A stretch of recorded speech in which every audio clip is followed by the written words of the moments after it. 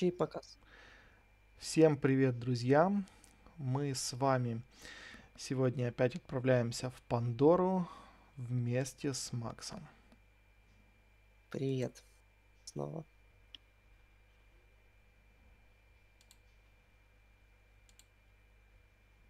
Я запускаю сейчас трансляцию. Максим, Максим эксперт по Пандоре.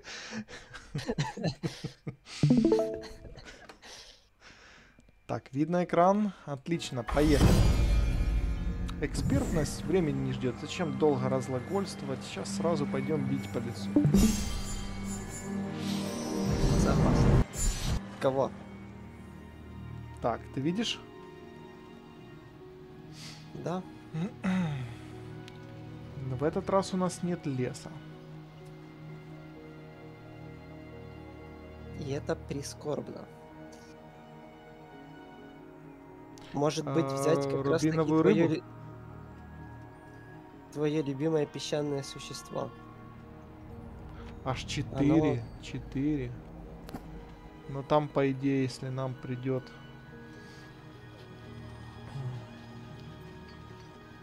Ну, хорошо. Будем так ждать. Не знаю, мне Колосс нравился, как против нас играли. Я думаю, у нас там точно наберется событий 4-5. Давай тут Колосса возьмем. Чуть отойдем от стандартного. За 5 разыгрывать 7-7. Ну, давай. Не всегда Ух за ты, 5. вот тут хорошая. Тут Граундшейк. и граундшейкер, и первый воитель. Это можно передвигать, причем и вражеские существа, таунты. То есть там тебе 4 земли напугало, а тут 5 вообще Но нет. если уже 4 и 5 рядом. Ну хотя тут, наверное, более У нас еще более другие универсальный цвета будут. граундшейкер, согласен. Планер еще симпатично выглядит, но тут будет урон идти. Я, наверное, тут за фанатика.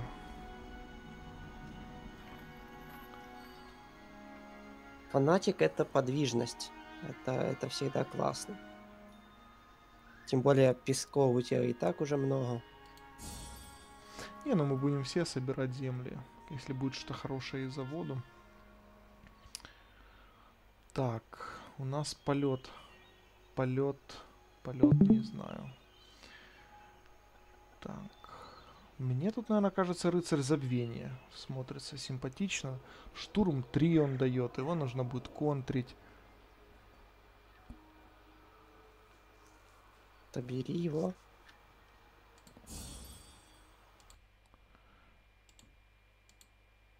Ну, можно взять и солдата ветра.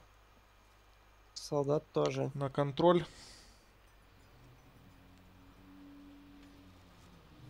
Не, да, я согласен, хорошая тема.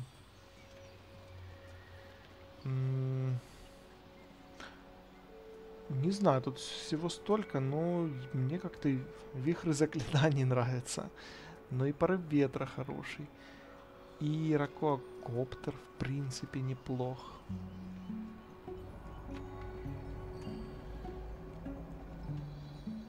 Вихрь нам тут тоже выручал, давал нам хорошие карты, помню. Того же кита. Ракокоптер точно хорош. Мы уже проверяли. Ладно, взяли. Так. Ну, тут интересно в плане, сколько там угорь. 2 единицы урона существу. А если это существо находится над океаном, 4 урона существу он бьет. Вот как-то угор-боец стоит дофига, его все контрили у нас. Я бы тут, наверное, попробовал бы угря бить. Ну давай попробуем его взять. Ну хотя он не сильно дешевле огра-бойца. Но он бьет, дает урон 2. Или огр-боец. Тоже хорошая карта, на самом деле. Давай, ладно, огр-боец. Тут тоже дофига земли надо. Опять сейчас что-то такое соберем, что потребует. Обучение бери. Обучение бери. Да, подвижность. Халимская. Так, землетряс, планер. Планер хороший, кстати. А майский торговец. Но не, это мы будем давать существа и врагу. Тасовщик. Ну тут я между землетрясом и планером думаю. Наверное, землетряс. Землетряс. Да? Ты поддерживаешь меня? Эксперт, Максим. Да. Мы взяли. По сокровищу я, наверное, сорока. за... Сорока? Ну а что тут еще? Я бы взял Ключ то, что гигантов случайным образом. контрится. Да. Это что-то жесткий рандом. А тут все-таки будет сокровище какое-то. Ну, учитывая, что все твои существа будут контриться, и, скорее всего, на столе будет одно, поэтому рандом будет нивелирован. Что-то серьезно за чашу, не за сороку?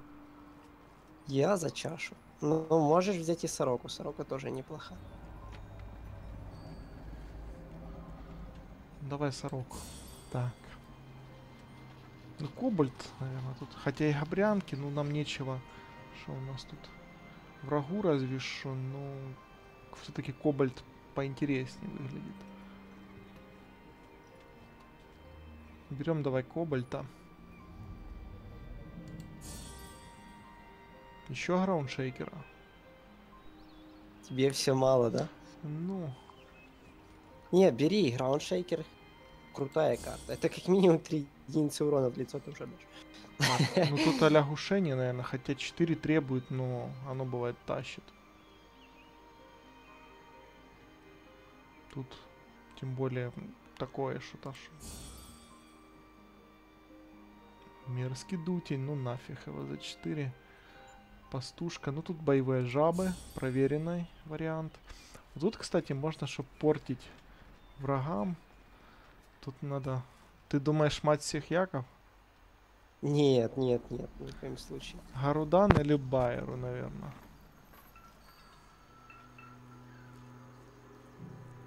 Но у Солима есть божественность. Да не, ну это такое. Байеру это как вариант испортить игру противнику. Или еще у него плюс, или свои воды быстренько набрать на лягушение. Но ты свои воды будешь набирать, но при этом же ты можешь и свои другие земли убирать. Я думаю, Байеру это не лучший вариант. Не, ну мы ж не, я не дурак разыгрывать на своем этом. Думаешь, все-таки Гарудан? Я думаю, вообще над Солимом. Типа, что он дешевле и 7-7. И 7-7. Ну и ты сможешь там вражеский колодец, который он будет контрить, например, просто уберешь его и все. Неплохо, я считаю. Давай, это, кстати, неожиданный будет этот. Тем более за 4 у нас уже есть там.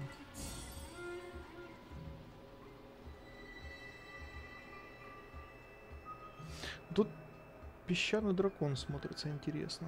Как контрить. Со штурмом 2. Но для тебя эта карта не подходит, потому что он Фейри не собирает. Да ну и что? Но крылатый дракон не, ну кого-то уничтожать у нас тут тики зоологов нету. Его надо брать. Так. 12-3, наверное, напрашивается. Ну да, да, 12-3. Ярче всех. Кража жизни, что хороший вариант. Щит.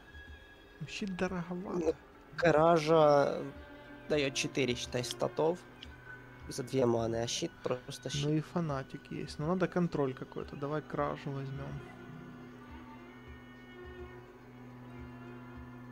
Да?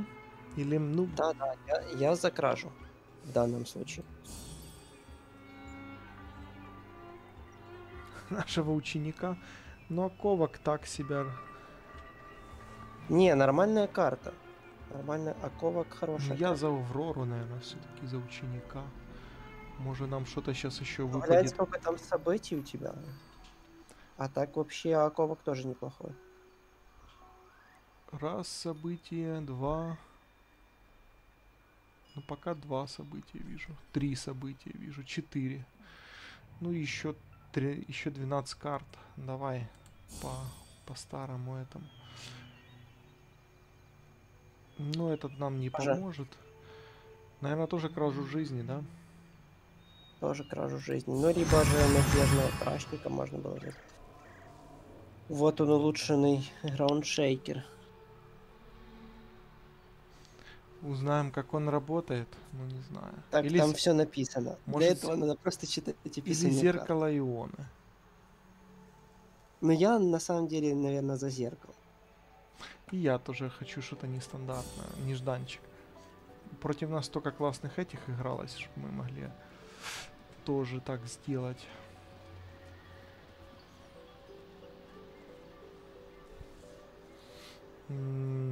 Лосось демонический. В контратаку идти.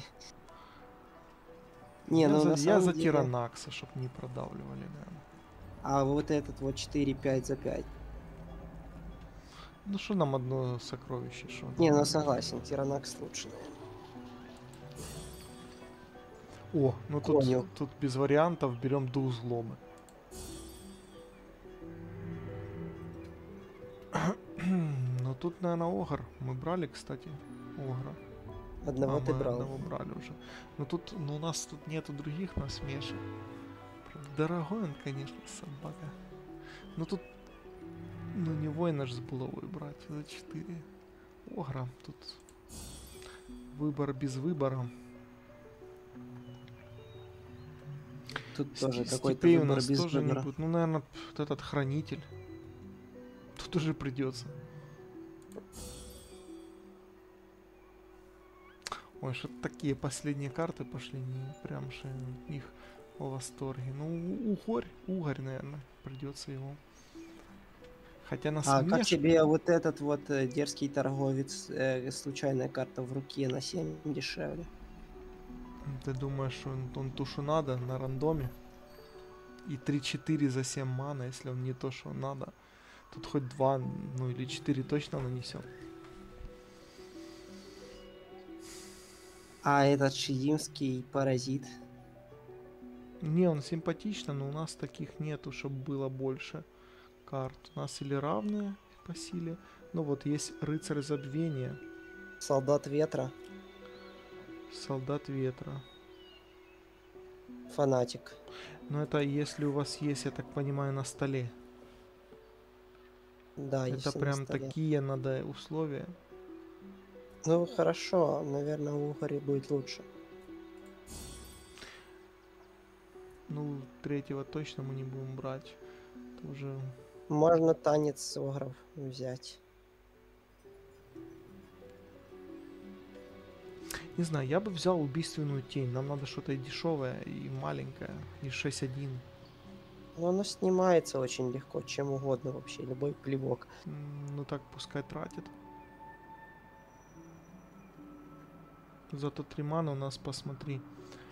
Все существа такие. Танец Ну, огров. Давайте я к эксперту прислушаюсь. В общем, что говоришь из этих 5, то и берем. У тебя слишком много дорогих карт.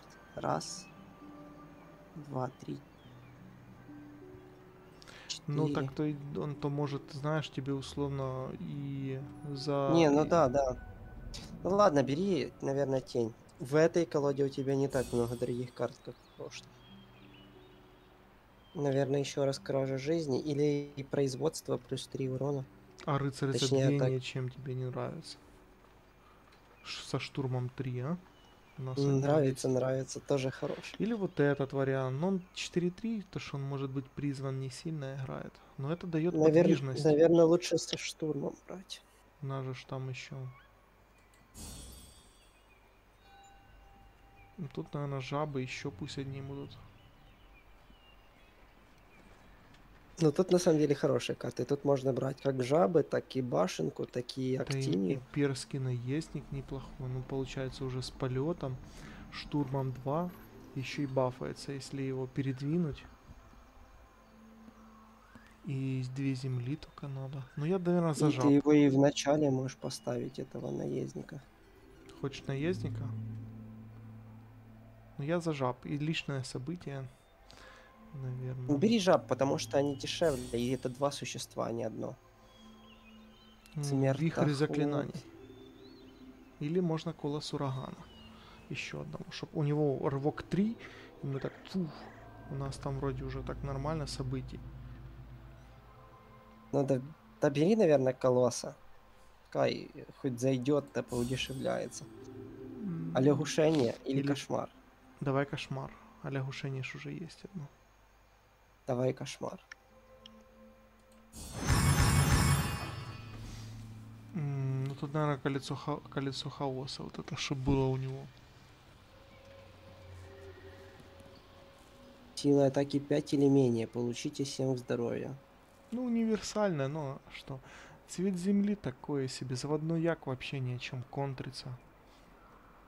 А если б спешка у него была там. Тут, к сожалению, опять выбор без выбора.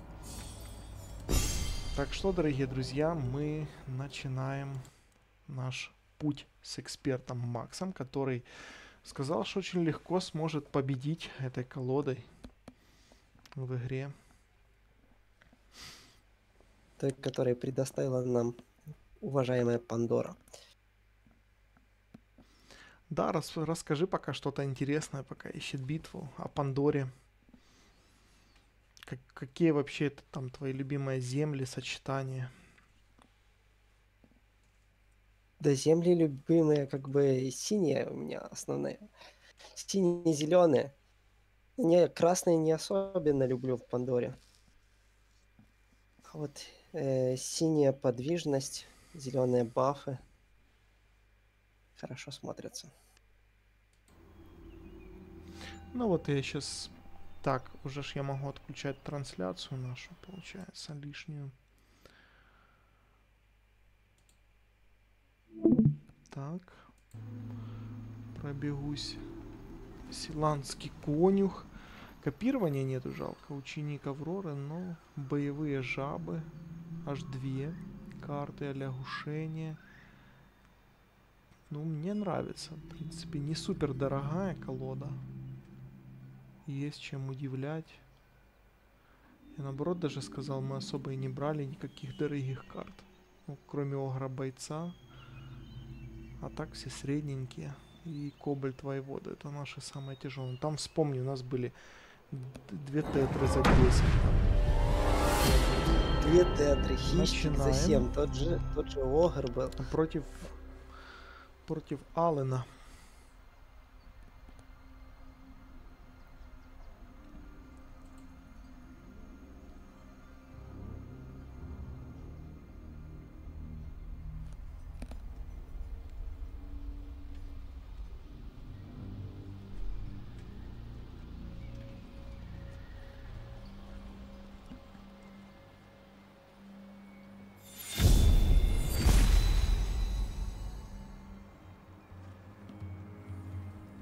Наверное, все меняй.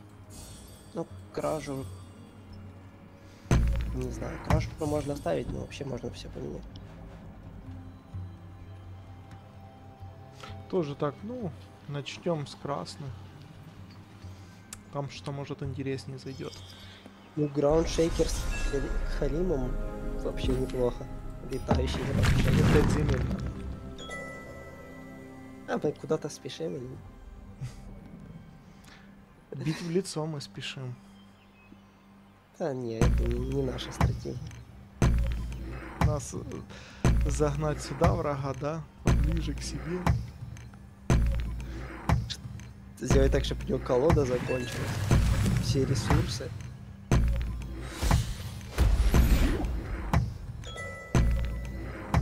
О, лягушки.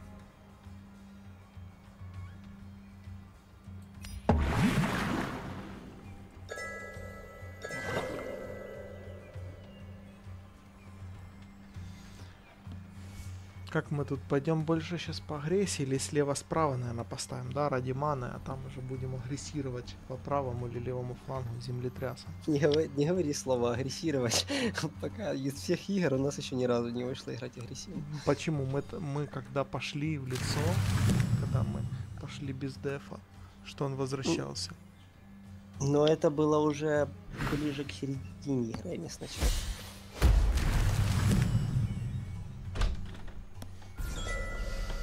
Так, ну он претендентство свое на тем. Ну, по-любому боевые жабы для того, чтобы собирать ману. А дальше готовим граундшейкера. Не, я вот за что. Может ему этот фланг отдать, а мы тут будем сейчас? Или все-таки пытаться и тут жабой? Но она точно тут поляжет. Но ты хочешь 2 лягушки вот там просто справа поставить? Ну, да, одна из них тогда и сразу на получается... дабл коллект потом. Одна из них, получается, на дабл коллекте. И земли потом можно агрессивно поставить. Давай попробуем хоть раз сыграть как мидрейндж.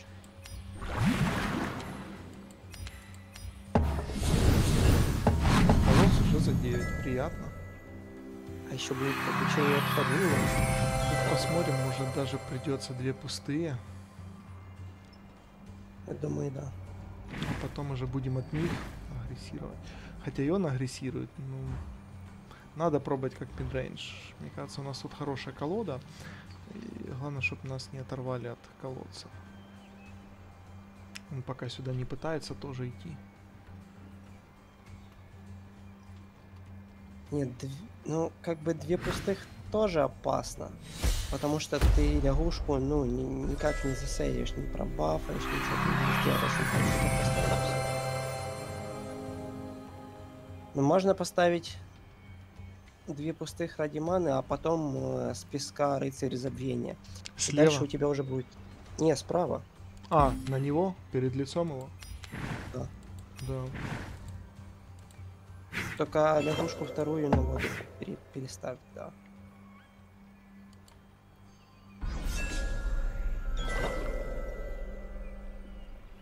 Если он ту законтрит, чтобы все равно был дабл коллект. Да, это важное замечание.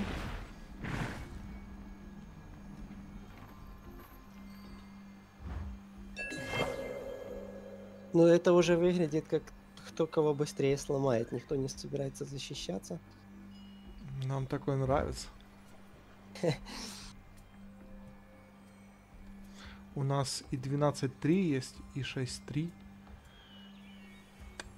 И мы его, кстати, еще не сможем разыграть, но через ход сможем перед лицом поставить. Это уже что-то более сейвовое. Хотя бы где-то там разыграл.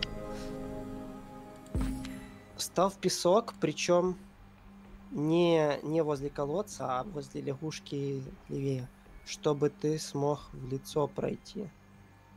Так он закроется, а так закрыться уже не получится. Угу. Ну и пока что все. Пока что все. Но мы можем на следующем ходу разыграть.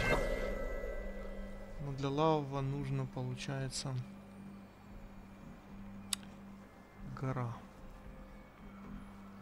Это пройти влево, чтобы мы на горе своей не стояли. И потом. Но сейчас что-то будет движуха, это однозначно. Если получится разыграть лаву туда, это будет вообще прекрасно. А Ну, там смотри, если он сейчас 3-5 не сдвинется к лицу. О, ну мы ее бафать не будем, сейчас защищаться. В нашем случае это нормально. Он наносит 8. The huntress is here. И мы пока 8. Ты и раньше даже наносишь. Он еще ничего не наносит. Сдвинуться не получится. Угу. Как ты смотришь на то, чтобы... Сейчас надо подумать, какую землю поставить.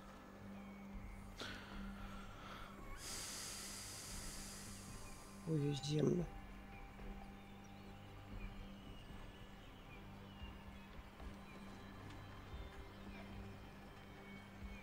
ты можешь играть только с песка. А может быть, сыграть хитрее как-то. Назад вернуться? Не-не-не, точно не назад. Ну, Ты как-то типа полет дать кому-то. ну можно Чуть 6-3 от дать земли полет, зависеть. удать его по лицу, а в центре поставить землю и закрыться тем же тираниксом, например. Можно и так сделать, да. Или чем мы еще? Ну, больше мы ничем. Ну, за 9 часов. Нам, конечно, желательно вообще выставлять красные земли. А тираниксом мы не закроемся, потому что полет требует двух, ну, колоссом за 8. Ну, нормально. Мы так любим. За 7. Обучение сначала сыграть. Да.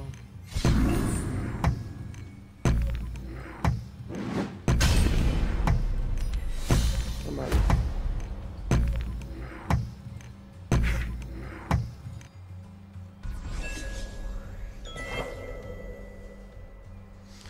Пока что ему это надо сейчас как-то контрить.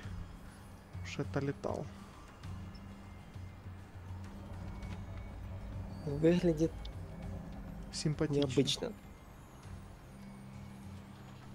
Да что не у нас перед лицом, только и мы перед лицом, да? Но ну, раз он пошел в лицо, значит он уже как-то знает, как контрить. Интересно, что он. Насмешка Да, будет. ну не знаю, я не Ну, знаю, тут как можно это за 4 зеленое, маны тут, это закрыть. тут или бафы, ну или насмешка. Но с насмешкой Или разберутся отхил. лягушки.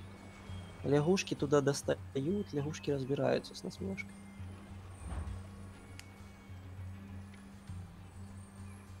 Просто мы по землям как-то просели, надо красные готовить. Надо что-то играть. Но мы как бы можем уже разыграть лаву вот этого Аксаголя. Лавового.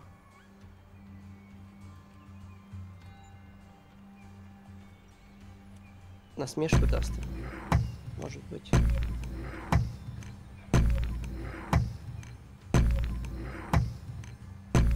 Угу. Да. Это не критично, если сейчас габрианских чар не будет.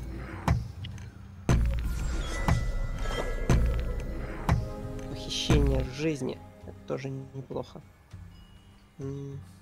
По-любому ставь... А может быть поставить синюю землю? Или же вау разыграть? А Тиранак тебе что, 4-6. синих мало? Не, ставь красный. Я за то, что можем его 3-9 убить, но тогда он случайно бафнется.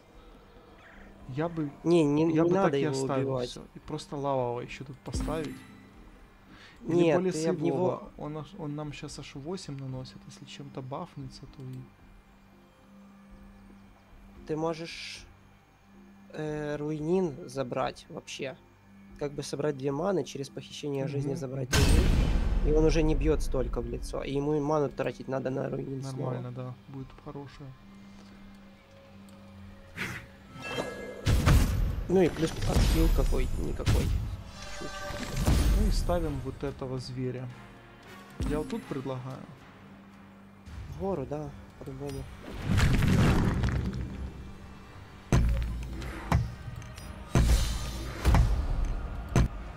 И... Ну я предлагаю все-таки удариться об 3-9. А ты закончил? Да. Да нормально, что мне щас- кажется. Ну даже если 9-9. Нам один удар. Плюс есть запасной, кто его нанесет. Даже еще лучше. Вот у него единственная надежда на Пандору. Я надеюсь, она не откроется сейчас. Нам сейчас невыгодно, чтобы она открылась. Она, скорее всего, на твоем ходу сейчас откроется. Сразу просто было 2 этих. Интересно, был бы рандом Пандоры, знаешь, играешь как обычную игру, аж в последних 3 картах вот эта Пандора раз запустилась, и все чисто на этих, на сокровищах. До такого еще доиграть нужно. Да не, мне там кажется, стоит лимит, когда Что там условно в первой трети должно произойти все. Поздравляю, это Поздравляю. первая победа, пока идем. Как... Благодаря мудрым советам Максима. Насчет дабл коллекта. Розыгрыша. Все-таки, видишь, а так бы сейчас, я думаю, когда защищаешься, тебя вот первая наша колода вчерашняя, она была хороша, потому что там было очень много насмешек, и такая стратегия может и оправдывала себя, но без насмешек, каких-то таких хороших карт зеленых, не бафающихся, сложно обороняться, и так или иначе. А знаешь, в чем разница? Потому что когда ты защищаешься, ты вынужден разменивать свои существа в его существа, просто ради того, чтобы лишний раз не получить в лицо. А когда ты атакуешь, тебе пофиг, ты можешь дать в лицо, а разменяется он все равно сам. Ну или разве что там, когда видишь по мане, что ради контроля тоже можно это делать над доской.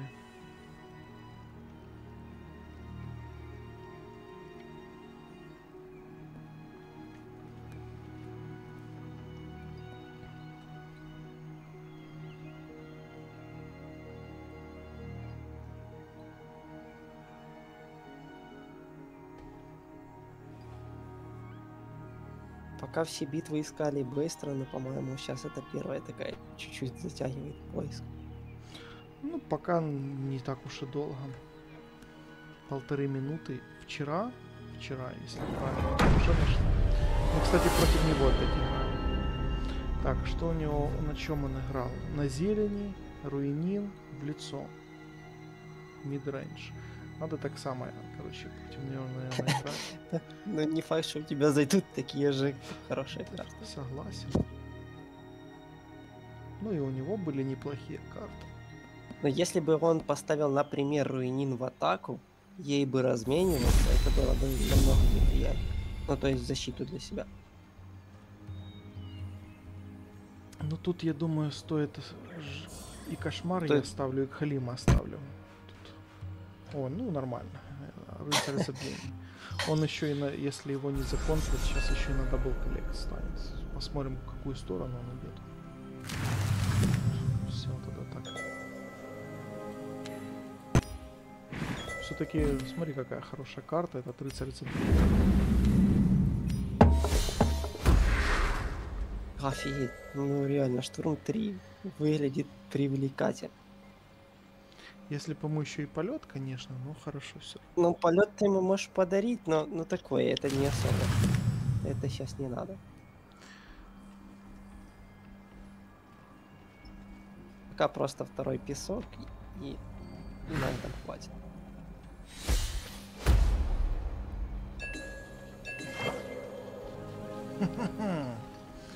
А что может быть? Че песок?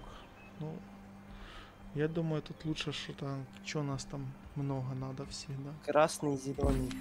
Не, Давай зеленых красный. у нас нет. Не помню, что на земле нет. Вроде нет. В принципе, мы можем уже на дабл коллект пойти и опять агрессивно строить. Через две пустых, Но да. мне кажется, он уже поумнел, он сейчас будет защищаться. Видишь, да, уже так не идет. Он говорит, нет, друзья, давайте все-таки играть.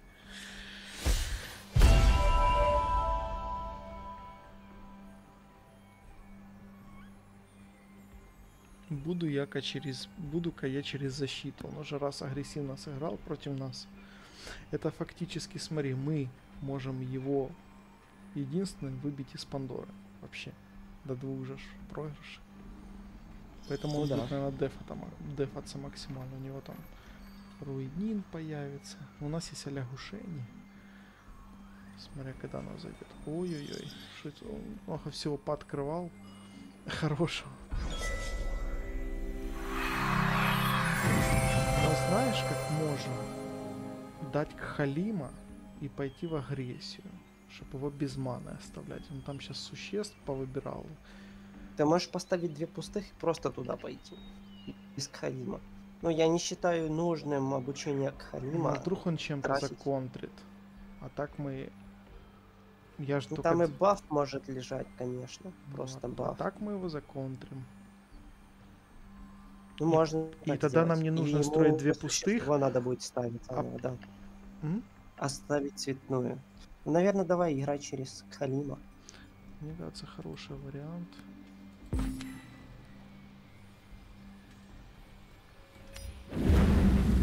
Если сейчас что-то страшное, мы еще контрим последним кошмаром. Ну, типа, знаешь, насмешку поставить, чтобы мы не могли ни туда, ни сюда, условно. И в лицо можно семерочку скинуть. Через кошмара.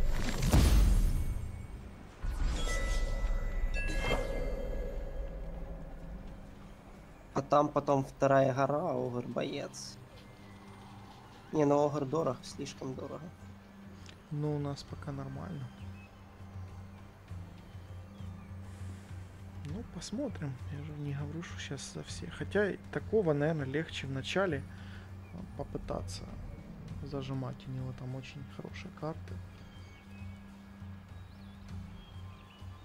Другой вопрос, что он поставит. Будет в него жалко кошмар или нет? 4-9. Какой-то слабенький. Не тот. У него ж там какое-то существо в руке плюс 6-6 имеет. Да, как бы. Но симпатично выглядит. Сейчас всем в лицо дать. Конечно, Не знаю. симпатично. Тут важно не заиграться, конечно.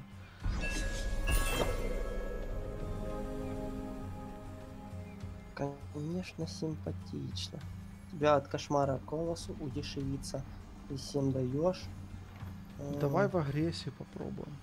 Давай через последний кошмар давить максимально. Вот тут давай даже поставим, наверное. Чтоб колоса оттуда можно было сыграть, да? Так, колос там 3, его откуда хочешь можно сыграть. Ну, да.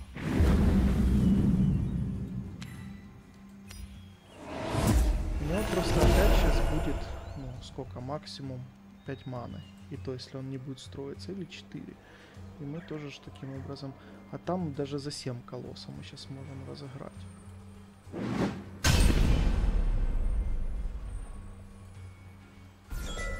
Даже вот если бы сейчас у нас была лишняя мана, я бы, наверное, разыграл. Это вообще был бы сразу перед лицом фаталити. По-моему, Вот. у нас раш.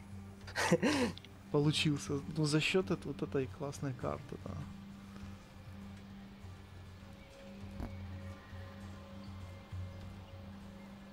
Но надеюсь, он ничего сейчас такое не разыграет. И не построит землю. Мы тогда колоссом закрываем его, 7-2, понял? И еще раз ходим в лицо и... Ну, сейчас посмотрим, что он придумает. То можно как бы и Огра бойца сыграть, и колосса можно сыграть. Можно Там- и Огра бойца, если где-то там даст... Ну, как Огра бойца можно поставить возле колодца вообще. И там, например, через Силан спокойно его двигать. Ну, смотри, что он сейчас поставит. Но я думаю, за 5 маны он может что-то супер и поставит. Там же ж есть существо плюс 6-6, оно может быть дешевым, там за 3, например, но выглядит очень серьезно. Вот оно. Есть. Очень серьезно выглядит это существо. Закрыл землю. Давай, короче... Не получается, он тогда 3-3 разменяет.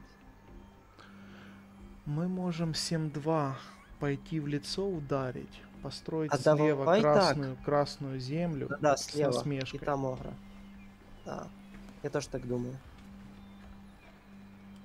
Только что ты подвинься. Что-то мы такой раш пошли, забили на колодцы. Да. И сюда ж, правильно? А, и теперь он в 11-12 вынужден будет снимать насмешку. Но с другой стороны, перед- смотри, он законтрит все. Он сейчас Почему? 11-12 убьет насмешкой, 3-3 убьет это, у него еще останется 11 условно 6. Плохо для нас. Ну, плохо.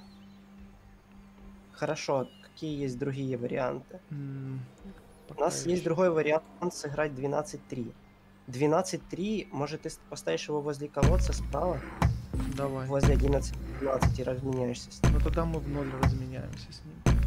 Ну, за 4 маны, я считаю, это, ну, типа, выгодно. И он по-любому его будет убирать, потому что там сейчас такая Ну, осталась. давай, давай.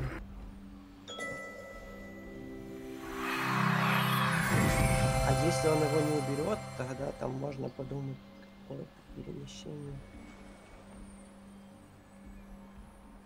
У нас, в принципе, и колосс может сыграть еще потом.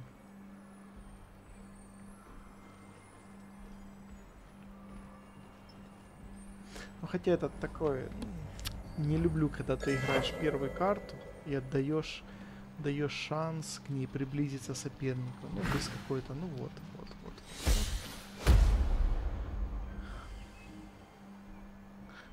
Но это не... У нас есть чем там похищение души, но мы пока не сможем подойти особо.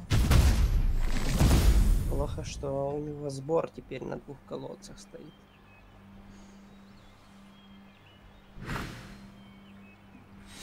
Ну, смотри, мы хорошо построили землю, в принципе, рядышком.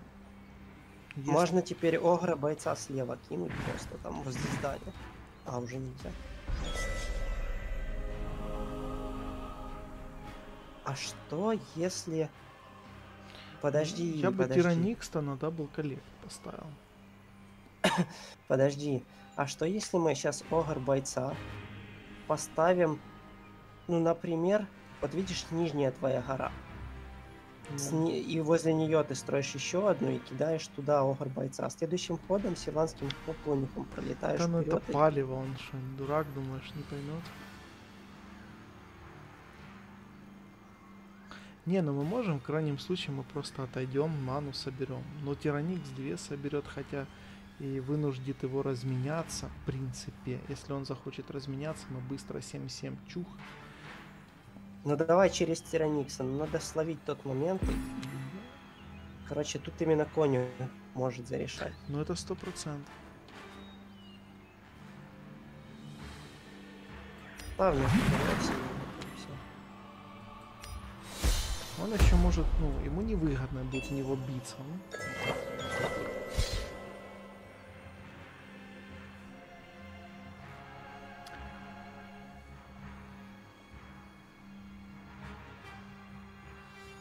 Сейчас он этим, понял, перемещением раскачает его и перемещением 22 на фаталити.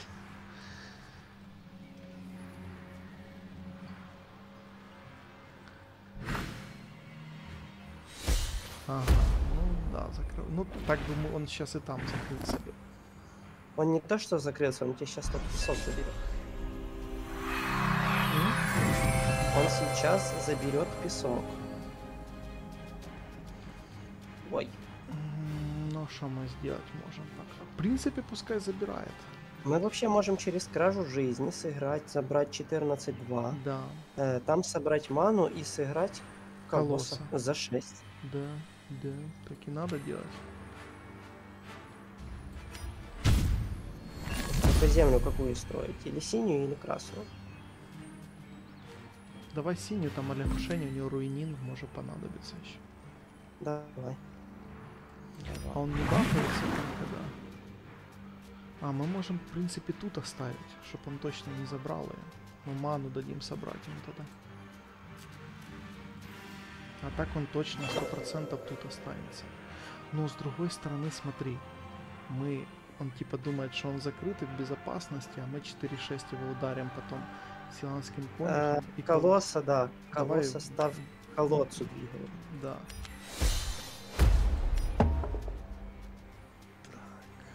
Такая комба. Но у него сейчас может открыться это. Он законтрит чем-то сокровищем. И у тебя максимально как бы закончилась мана. Не, эта идея не сработала. Все-таки решил собрать.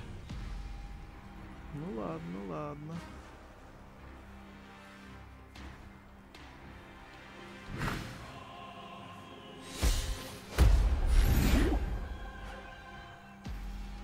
Ладно. Ну тут огра тогда. У нас сейчас 8, наверное, не будет. Хотя посмотрим. Тут летальчик остался. Где-то он, ну, пахнет, витает в облаках. Летальчик. Плавает.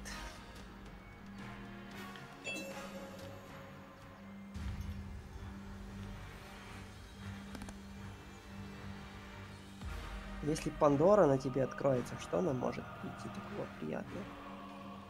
Она может вполне открыться сейчас.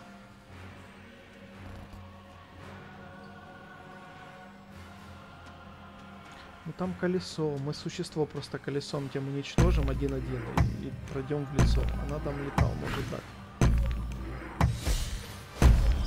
Ого, смотри, как он напрягся, столько существ. Там он с Пандоры не хочет идти. Может карту взять? А может сокровище прийти. Давай мы ничего за 5 тут не разыгрываем, такого не теряем. Хотя, ну, Силанского сейчас нет смысла. Нет. Увы. Но мы могли бы зарешать сейчас, если была бы Красная Земля. А может быть 4-6 разменяешь в 3-2, 7-7 заберешь 1-1 и все. А может быть 1-1 не забирать, а потом землетрясом его забрать. Так, а он все равно... Ну, не знаю, кстати.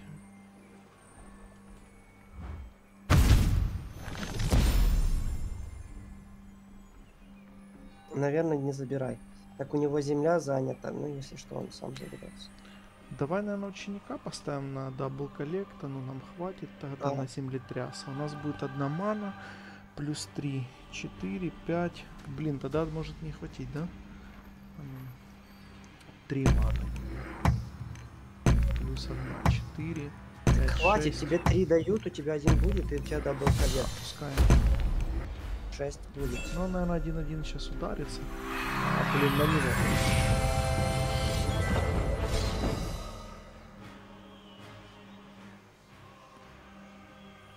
Сейчас посмотрим, что у него там за сокровище. Контр-аргумент его.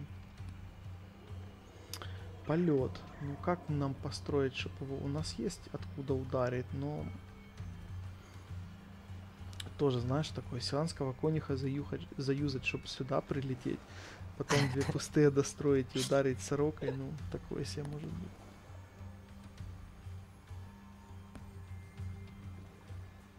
Че 2 пустые, тебе там одной земли достаточно.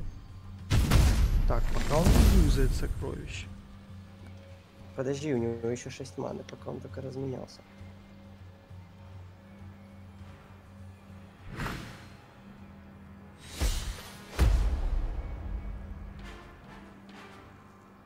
А у нее нету штурма, да, в этой хрени, да, мы не доползем туда. Можно сейчас сыграть сороку эту. Смотри, ученику Авроры даешь штурм с помощью силанского коника. Бежишь туда и оттуда строишь землю и разыгрываешь сороку. Получаешь 1 сокровище. У него уже 5. О! Тут, кстати, еще может быть проще. Тут еще может быть проще. Сейчас можно сыграть кражу жизни и граундшейкера. И граундшейкера. Да. Ты чистишь всю правую сторону.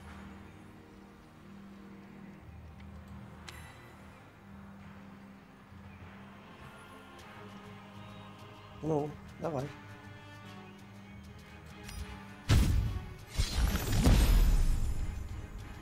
Ну, тут придется играть. А почему там? А где Я еще? бы его агрессивно поставил на месте, где 4-3 стоит. С ним отошел, ударился, разыграл, убрал его существо, и у тебя там стоит граундшейкер. Не, граундшейкера понятно. Я построил 3-ю землю, да, я его сейчас тут и поставлю. А, Это ну, понятно.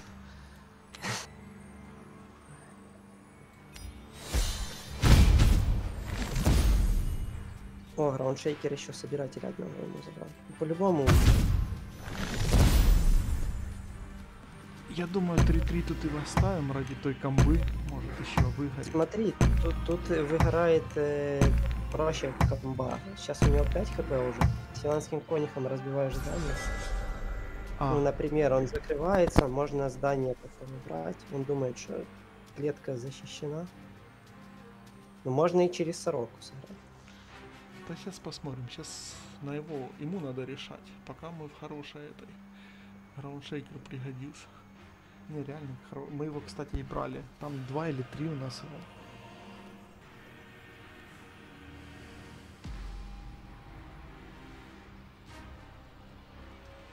А пора играть какое-то сокровище. Я думаю. Ему.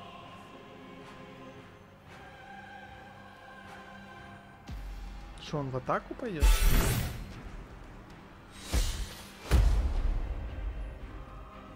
Ну, неплохо. Он заставляет размениваться. Не дает. Может, сейчас какое-то событие будет. Этот пробафается Аврора. Может. Смешка, Всё, компас. И у него одно сокровище в руках осталось, получается. 0 маны. Но сейчас надо надеяться, что ученик пробафается. Что это значит? Что он сделал?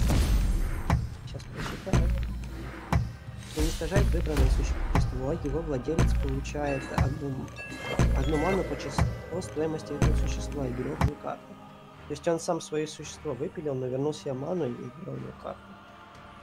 Смотри, что мы можем ему предложить.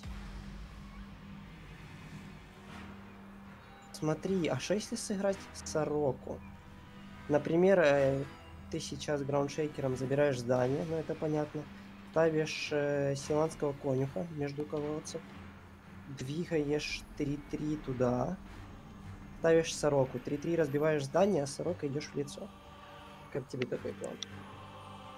Получаешь сокровище. Давай. И у него остается 4. Ну, конюха оставляем между этими, да? Между колодцами. Вместо ученика.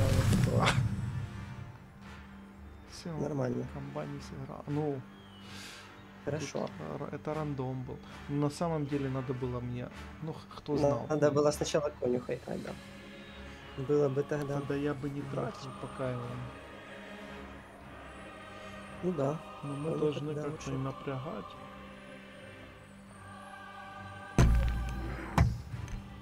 Поставить 4-5 чисто так. Чтобы был. Или где-то землю сильнее дать. Поставь огра выше в центре, только выше. Поставь огра. Дальше ты разбиваешь здание и... Ну, не там. Над собой, просто по центру. Тогда бы ты граундшейкером разбил здание, а огром пролетел в лицо. О, а что там было? Мы можем только враже свое уничтожить выбранное существо.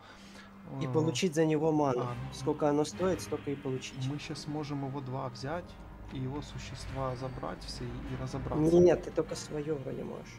А если ты его уничтожаешь, то он получит ману. Ну так пускай получит, если ему летал нанесен. Ну смотрите, зеркало ионы. Мы тянем 2 вот эти штуки его. Она вообще 0 стоит, жажду смерти. Снимаем все существа. 3 Он сейчас может еще другое сокровище сыграть. Ну да, да.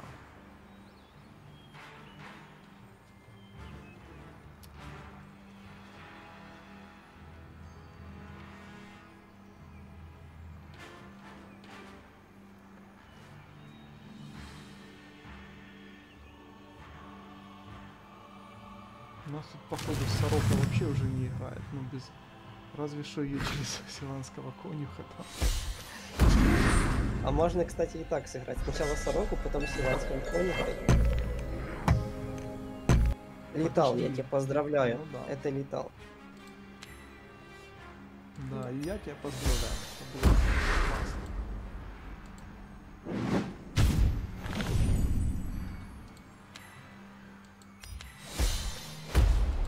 Но это было уже намного сложнее. Я тебя поздравляю, ты чувака с Пандоры. Мы без единого вызова сокровища. Не, ну это не было прям сложнее. Мы тут контролили от начала до конца. Вот чувака выбили из Пандоры полностью. Сложнее было именно удержать этот контроль. А так по игре, конечно, мы доминировали серьезно. У нас Я он сейчас не... ничего не поставил, ни одно существо спереди. Но мы комфортнее более играли. Хотя мы агрессивно пошли, та агрессия свое дело сделала. И там казалось, когда у него 14-2 было существо, что будет сложно. Но там разрулили. Мы просто ждали. Там был тот летал, наклевывался. Я думаю, зрителям было бы интересно увидеть, чтобы сорока дала, но случайный рандом сыграл. Надо было, да. Потом Ну, видеть. рандом не рандом, мы могли сыграть так, чтобы оно было нормально. Можно было Могли. сначала продвинуть существо, построить землю, а потом уже сломать здание.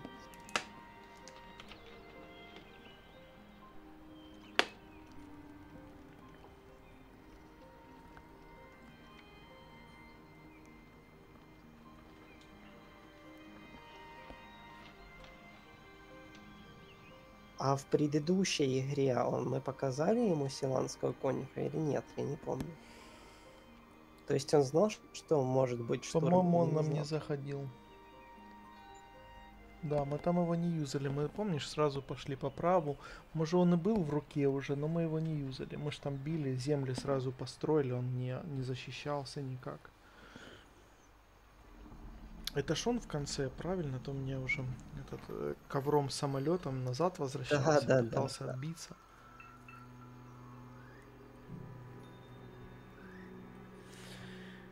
Ну, наверное, сейчас в Пандоре не так много людей, раз она подкинула одного и того же. Но ботов тут пока вообще нету. Не попадались еще. Может, они так Вот хорошо вот он играют. первый бот. А самообучились, да, что лучше игроков играют. А почему ты решил, что вот? Ну, если ты судишь по аватару, то это еще не показатель. Согласен, там много еще есть нюансов. Нет, там после третьего хода, а то бывает и после первого, понятно. Как он ходит, как он реагирует на твои карты, когда он избегает удара там. Скажи приветствую, например. Так, ну я Хоть думаю, раз поприветствуй противника. колосс я бы оставил, наверное. Ну, колосс, да, он будет изначально уже удешевляться от всех событий. Ну тут, правда, сейчас мы чуть разыграем сначала. Ну, играй с красных, там вроде красных у тебя существ больше.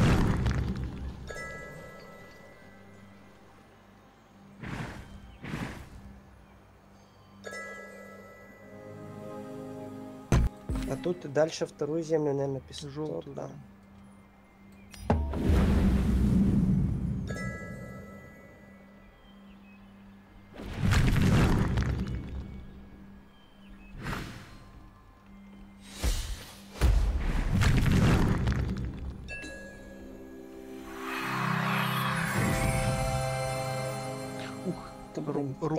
Рука какая, да, у нас? Надо хотя бы что-то ставить. Я думаю, может сейчас попробовать влево. Ну, это мы тоже сколько, чтоб кракоакоптером можно его законтрить, и останется наше существо там. А ты можешь поставить 2 пустых, а на следующий ход этого? А не хватит земель, не хватит. Я ставлю 2 пустые, потом у него рывок. Да, давай так и сделаем. Хорошая идея. Надеюсь.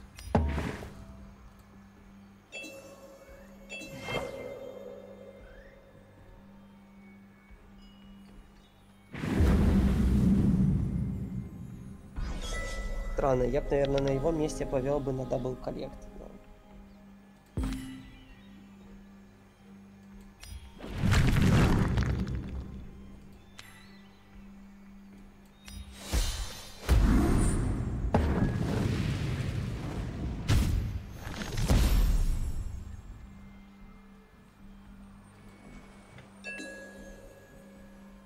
Но это уже непонятно. Там было понятно, а тут как бы земли выстроены одинаково от защиты и у тебя, и у него. И...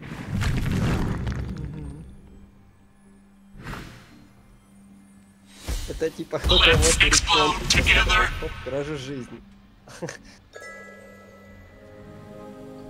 А давай справа этого ставь чувака со штурмом. Ну, либо 4-4, но выше, либо рыцаря забвения. Это рыцаря забвения, конечно. Я просто думаю, что нам тут поставить какую...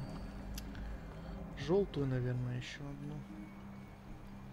Наверное, желтый. Хотя две желтые рядом. Какой у нас еще там цвет? Еще вода у нас Давай есть. воду.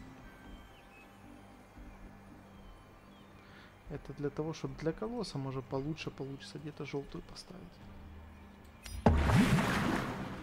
Мы этого, в принципе, контрим сейчас. Если он пойдет Не, на сейчас дабл-коллект, это не... Ну, не, ну я сейчас потенциал. это не надо. Ему сейчас тут придется что-то ставить. Он грамотно, видишь, что землю закрыл. Ну и бросил фланг пока. Если сейчас ничего не поставит, то, ну, не знаю. Поставить. Поставит. Не, хорошо играет. Еще так ставит, что без вариантов отойти там. Без вот этим закрыться. Так ты его... А, ну типа потом через кражу жизни сыграть. Больше Ну, этого. можно, да. Можно закрыться.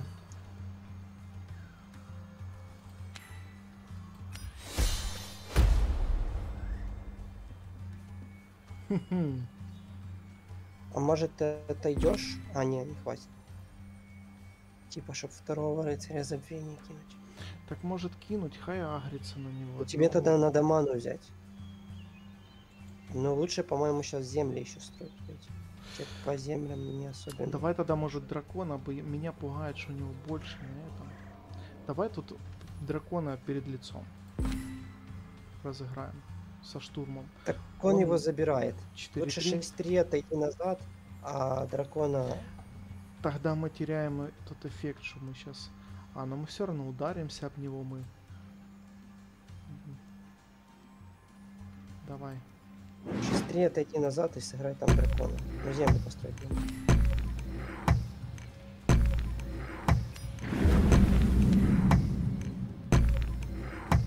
Может тут вообще дракона сыграть? Можно и там. Давай, давай. Тогда мы могли не отходить. Могли нет. И прошли туда сразу. Ну, нормально, нормально. Мне кажется, он не вынужден будет биться или что-то придумывать. Он закрывается, смотри, как боится. Нам надо... Правильно делать. Нам...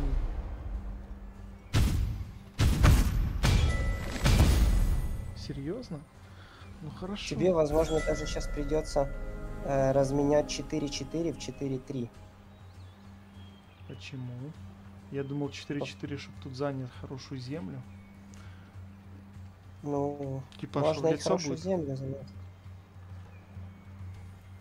Но в любом случае 3-2 надо забирать гаражи жизни. А туда можно полететь землю поставить или засейвиться от 4-3.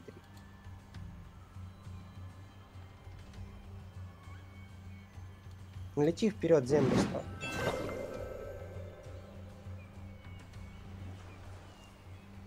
Сейчас. В лицо Видишь? тоже не хочется как бы получать. Но ему тоже будет с другой стороны страшно, по идее.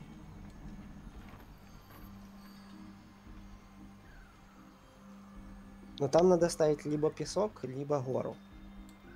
Возможно, песок, поскольку у тебя уже есть колосс, а возможно, гору. Ну вот гора 12-3 угрожающе так выглядит. Может...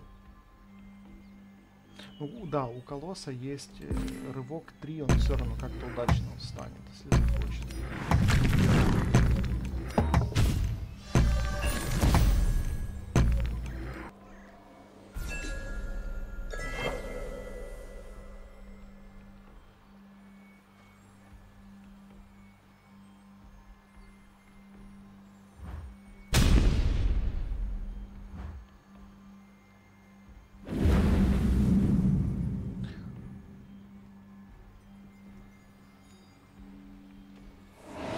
Серьезно? Это хорошо, это вообще прекрасно. Серьезно? Это... В принципе, вот мы одного уже можем законтрить солдатом. Собрать. Ну тут по-любому собираем дабл ману, да? Тут без вариантов. О, да, собирай. Сейчас... Есть ли смысл солдатам сейчас сюда? Или... Мы можем, по идее, и солдата сейчас разыграть и поставить Лаволя. Или как он там его не выговаривает, да? Да. Давай так и сделаем. Ну, чтобы разыграть солдата нормально, тебе надо еще землю построить. Угу. Причем, скорее всего, землю построить возле нашего левого колодца, чтобы солдат еще ману собрал. Убить 4-1, наверное. Ну, либо 4-3. Я за 4-3 за... У нас же шейкеры потом есть. А этот фиг. Да ну что-то уже тогда... мана, мы только что дабл Ну, коллект. тогда без маны. Хорошо.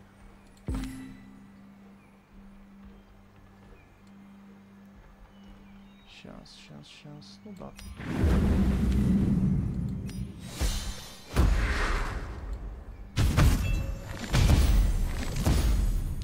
Добрый вечер.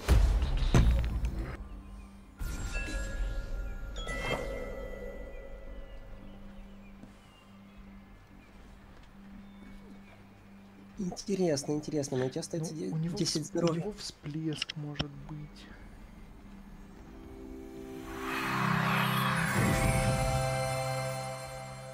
Это ж красный.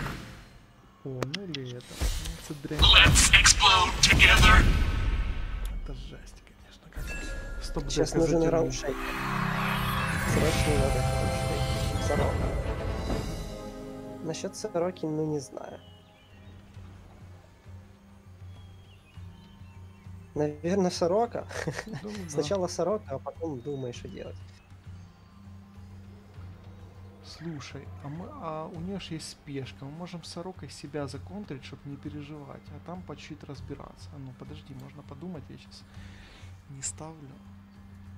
Она, конечно... Можно сорокой 4-1 в атаке выбить, а потом фигачить в лицо 6. Но 6-4, когда у тебя 10 здоровья потеряно, это уже очень рискованно.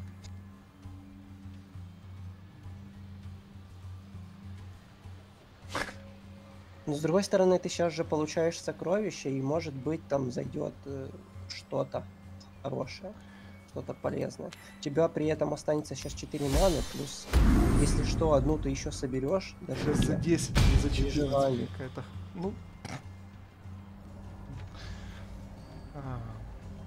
Ну тут я на дабл, наверное. Вернусь. И придется нам разыгрывать вот здесь для дефа. Или здесь. Здесь, наверное, да? Да. Или здесь. То у него штурм, став возле колодца.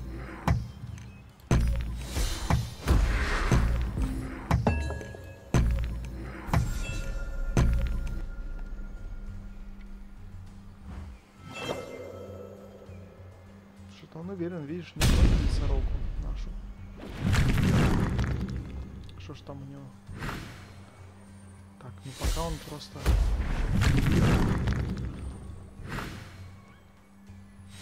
Он сейчас забьет через здание. Ага. Понял? Угу. Так. Колесо хаоса. Колесо хаоса очень такое приятное существо. И 10 маны. Смотри, можно колесом сначала зафигачить. Например, слушай, 4-1. а если мы сейчас играем 10, у нас еще останется один ход. Так ты сначала колесом бьешь, потом идешь собираешь ману, например, а потом идешь за 10. Может шейкер нам зайдет еще дропнуть? Как думаешь? Ты хочешь ждать, у тебя 6 хп осталось, и перед лицом у тебя 5-2 и 4-1 стоит. Так, сейчас мы... не, еще раз сейчас дропнуть карту, если будет шейкер, он сразу все зачистит, вот эту фигню. Ну, возьми. У нас карту. У тебя будет 9, по-любому потом надо будет все играть. Ну, то и разыграем. Перед лицом или перед его лицом? Да, наверное, перед своим... Да, перед его лицом. Да. Ты сейчас с одного 5-2 забираешь, и нормально. 6-3 сначала двигай по правому флангу вверх и убивай одно здание.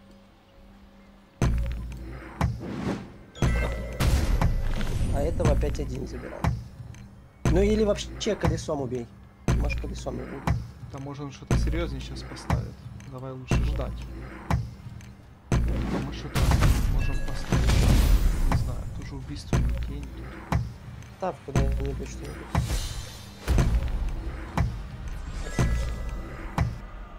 Пять хп, а сейчас он такой молот кстати, достает. с тобой, ну как затупили. А, мы дропнули все-таки карту. Там стервятника бы мы не сыграли. Мы же забыли за него. Он тоже ж... Он бы получил 4 атаки. Но сейчас ему сложнее. Ему надо... Хотя 5 это очень мало. Если вот этот кристалл темный или механизм, а у нас олегушение не прокачан. Но это пока нормально. Но нам же этот обелиск что-то, да, наносит там? Да, за каждое погибшее твое существо он убивает. Ну, 1 урон наносит. Нам тогда надо сейчас обелиск ударить, да? Подожди. Ты еще на шейкера ждешь? Стоп-дек. Так смотри, у тебя пропускает ход. Вы делаете еще один. В лицо 10. А, ТБ. действительно.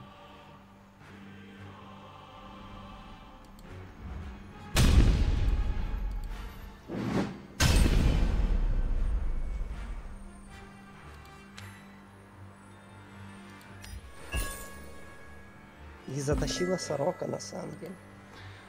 Да, рандом. Как всегда. Он сдался, даже не, уже не стал. Ну там и так все понятно. И шо, а вот эта карта, кстати, достойная. Это, вот это что-то похоже на вчерашнюю, да, нашу игру? Ну да. На таких... Но вчера, по-моему, еще эпичнее было там. Там каждая игра была такая. Вот что значит нашего этого силанского конюха добавили в колоду, да? Это ж все он тащит по-любому. А как мы существо 2-1 давали У ему нас штурм, вот я да? глянул 3 землетряса, поэтому все-таки хорошо, что мы ко мне прислушались. Там не просто мы лаки были, там была очень большая вероятность, условно из 15 карт, вытянуть землетряса. Ты ж не хотел дропать сначала. Не хотел. А он и зарешал красиво. В общем, совместные усилия. А противник наверняка подумал, что ты лакирок. Стоп-дек заходит. Да, но я тогда удивился. Вот 3 граундшейкера и только один зашел. У нас вообще их, они не так часто сейчас. Мы обычно одного играем, хотя их 3 в колоде. На этого Тираникса я чаще играю, хотя он один в колоде, чем 3 граундшейкеров. По 2 за одну Расскажи, игру, как да? ты добился такого успеха, пока ищется битва. Успеха в чем? В продвижении в В Пандоре? Пандоре 3 победы. Это еще мало, еще 3 нужно. А у нас уже нет как бы права на ошибку. Нет у нас поражения. Или есть? Я не Почему? помню. Мы не проигрывали еще. Мы первые одного и того же чувака нагрели в первых 2 играх и только что 3-ю сыграли. А, ну тогда вообще шансы есть. Мы на, Хотя когда колода... когда мы на Таурума того не натыкаемся, у нас нормальная движуха идет. Хотя я бы не сказал, что колода очень сильная, но она такая, середнячок. Но и не слабая, не то, что Я было бы вчера. сказал, она в среднем базово более вроде бы как сильно, но она слабая за счет слабой у нас выпадали нам эти, ну, сокровища. Нету ни темного кристалла там. Что у нас тут? Колесо хаоса, сорока и иона. У нас вообще как бы... У нас сокровища за 2 маны, за 2 маны и за 2. Нету что-то такого там. Нанеси, отличись. Зато у нас сокровища дают Нашло. сокровища. Null and Void. Этот чувак хорошо играет. Он меня встречался с ним, но только не в Пандоре. Ой, ну тут хорошо зашло. Я думаю, все так и оставить.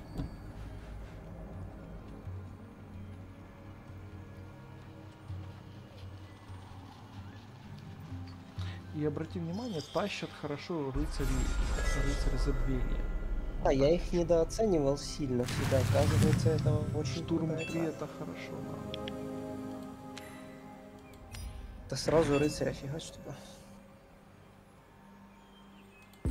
А сейчас, чтобы не спутать, это у нас есть огонь на другую сторону.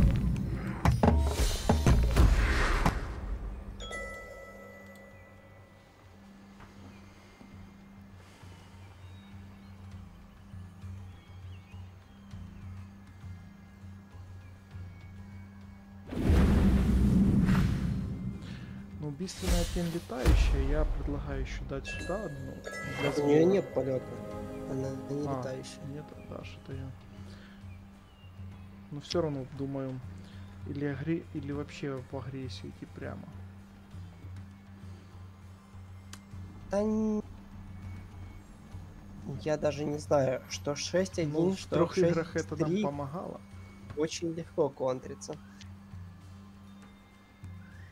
Может быть, пока просто поставить, например, либо гору, либо песок. Справа, я думаю, справа. Не надо этим колоться. Давай, да.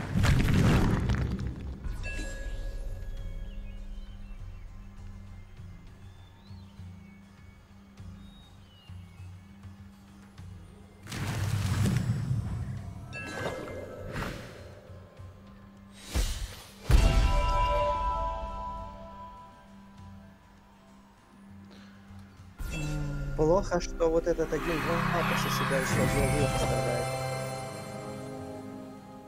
Он оставляет после себя, да? Угу. Угу. Призвать 1-1.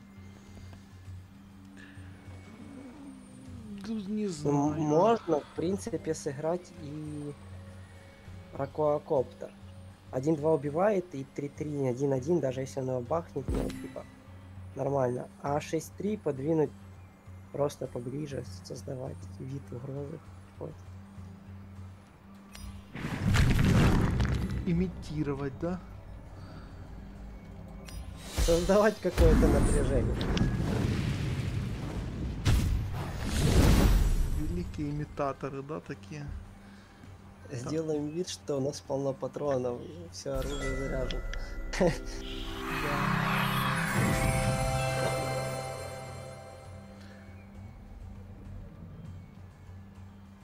Сейчас солдат ветра может где-то что-то зарешать красиво, смотря что он там выставит. Он, видишь, ну, действительно, оно это как-то работает. Он только начнется второго колодца, только сейчас собирать.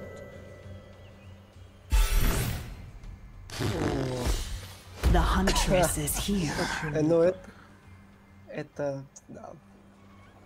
Это плохо. Очень даже не очень. Когда играем против... Ну, оно тяжело, я не знаю, как его можно контрить. Да не надо 4-4 контрить. Убивай 1-1. Можно сейчас вообще там...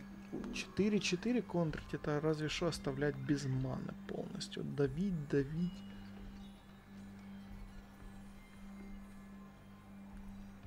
Мы, в принципе, сейчас можем зачистить сюда доску. Но у нас останется не самый сильный.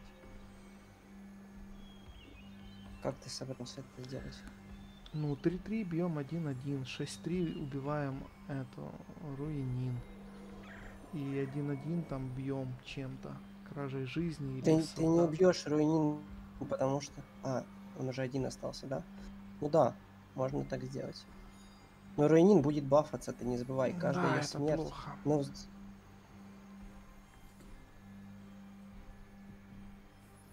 ну давай, так хотя бы мы сможем по землям держать там контроль. Да сейчас мы не успеем такую комбу уже разыграть. Давай, 17. Не надо так на скорость. В общем, шоп, какую землю построим? Давай голубую в надежде, что зайдет. Тиранакс. Ну, 3-3, 1-1 разбивай по-любому.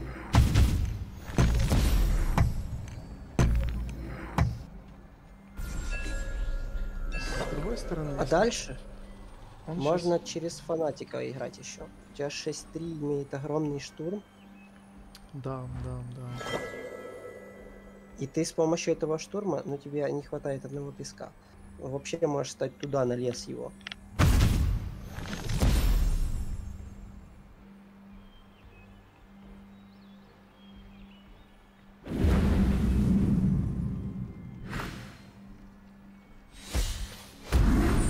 Я так смотрю, тут наша атака захлебнется. Если уже не захлебнулась. 4-4 желательно бы вынести. Но это можно организовать. Да. Очень даже просто.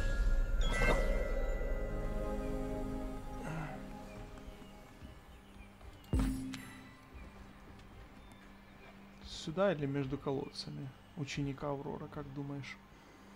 А как ты потом 4-4 законтришь, ты мне скажи? У тебя один песок. Тебе надо песок построить. Да. Тогда да. Без вариантов.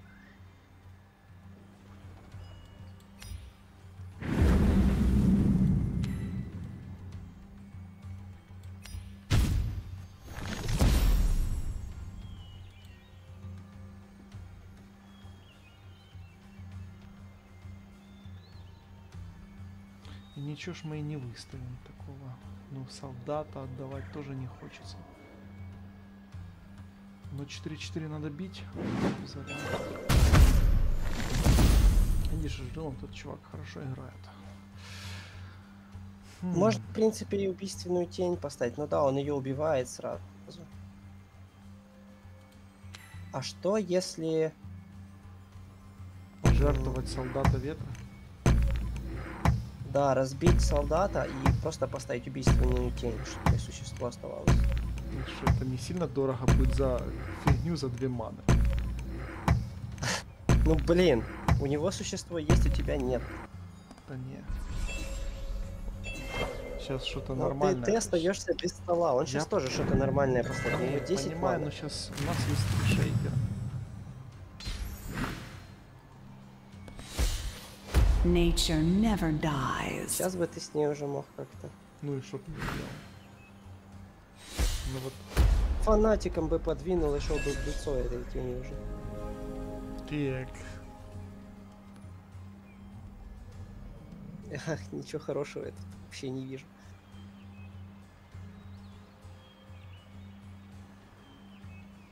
Вообще как-то не особо.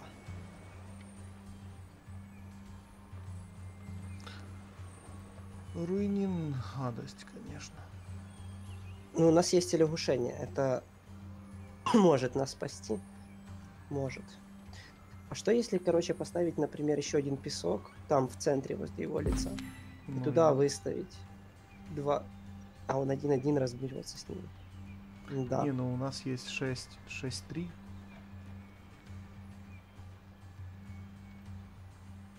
Можно туда рыцаря забвения кидануть. Скорее всего, он с ними, конечно, разберется.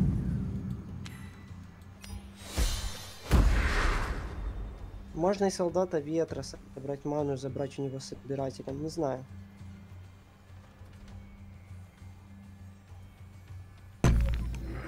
За 2 маны ты заберешь собирателя.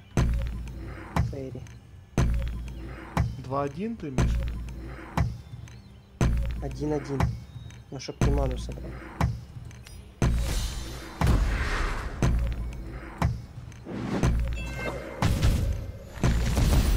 Ну и 3-1 тогда выставлять. Мы могли, смотри, мы могли 3 выставить, и фанатик мы уже подвинуть, чтобы этот не выставил. Уже 12 перед лицом маячило. Но сейчас, если у нас не законтрит, ну... А у нас законтрит, да. Ну, тут вообще он все показывает. Я только надеюсь, что сейчас 2 раз нас на него не... Ну, 12 перед лицом уже... Что мы можем Тоже еще тут сделать? сдаваться мы уже ничего не можем. И Пандора не откроется.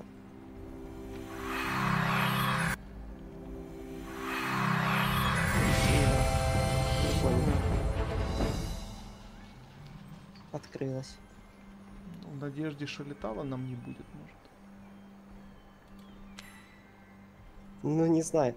Но видишь, тут минус то, что мало хп у карт, и их очень легко выносит все, что угодно. Угу. 6-1, 3-2. Но мы ничего не можем поставить, не сделать, короче.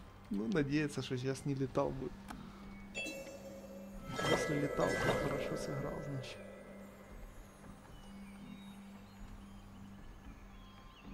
Вот если...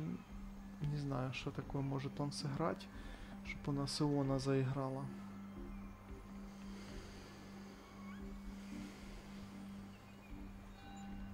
Я не знаю, что тут вообще может спасти ситуацию вообще из всех карт. Не пропустить ход даже не помогает.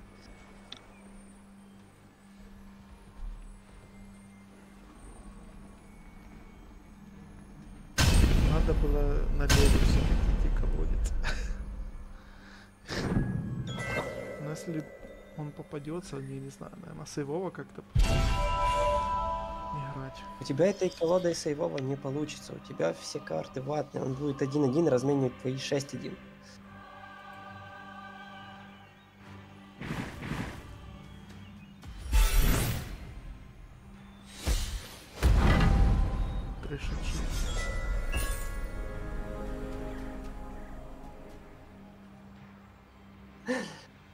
Да. И по землям не разогнались. Давай сдаваться. Ну, сдаваться, Надеяться на лучшее. без вариантов. Ну ладно, у нас еще есть шанс. Не хватило, конечно, не хватило твоей максимум экспертности, чтобы такую легкую ситуацию разрулить.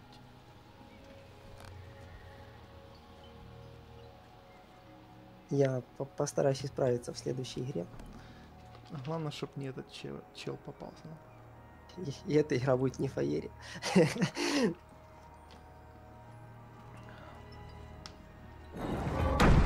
Сами.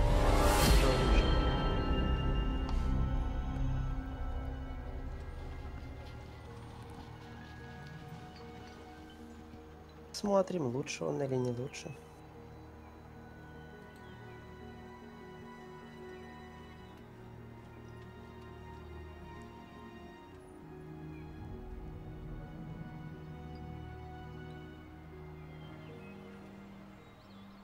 Но, тем не менее, это сегодня наш рекорд. 3 победы. Шейкер. Да, а вчера было две выигранных Пандоры. Нет, одна была проиграна. Помнишь? Да, одна была из одной победы, да. Там Шейкер в той игре не зашел. Такие ситуации часто, что там 1-1, ну много на столе именно в Пандоре такие карты мелкие. Но один раз тебе Шейкер идеально зашел. Ты еще и на топ-дек понадеялся.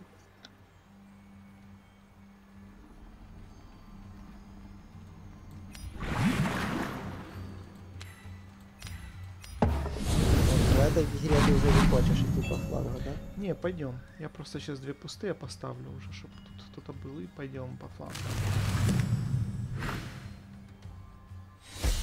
Наверное, даже по левому.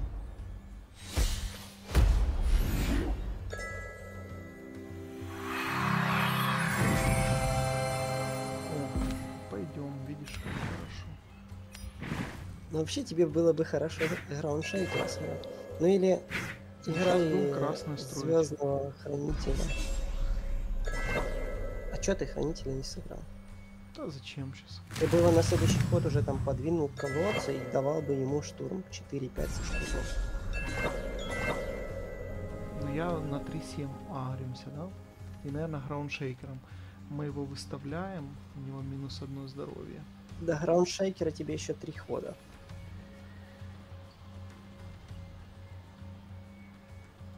Поэтому я и говорил, можно разыграть сейчас с этого. Хранителя можно разыграть 4-5. Что, еще ставить одну воду? Так он одну воду занимает, не надо еще одну воду ставить. А, типа и ходить потом туда? Да, потом ходить. Давай.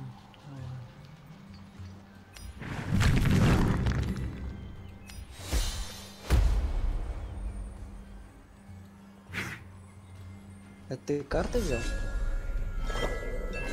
Откуда тебе карта пришла? Хранитель дал, да? Да, замешайте и возьмите карту. Кстати, не такая плохая. Это... Welcome to my court. Так. Ну, все понятно, замер. Закрылся от всех и давай. Бесчинство. Мы можем... Ну, а лягушение мы, наверное, законтрить. Ну, насчет лягушения не уверен. Ты сейчас можешь на следующий ход через конюха его законтрить. Но для этого надо построить 2 раза 2 пустых. Ну или сейчас. Ну, тогда тоже не точно, если он там...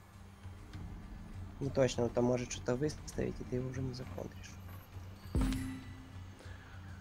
В общем, надо шейкера, наверное, и пробовать тогда лягушкой до него достать. Если он сейчас ее не законтрит. Ну, став гору. В любом случае. А 4-5 двигать влево, я не знаю. И ждать.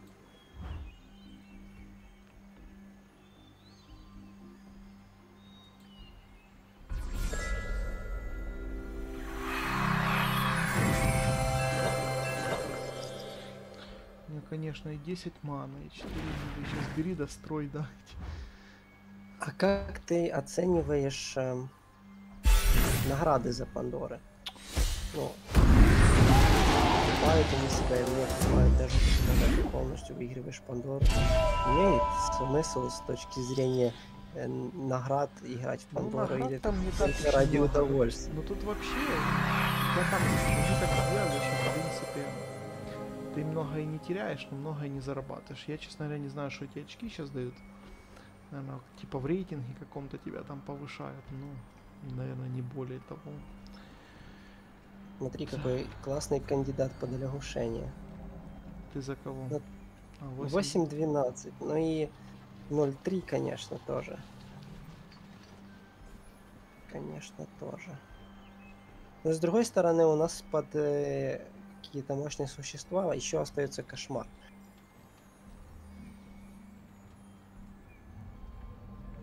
Может быть, Вот теперь за БМ этот хочется этот. Магду ему порезать, потому что Магда сейчас делает очень грязные Так вещи. как порезать чем? Через 2 хода лягушением, никак иначе.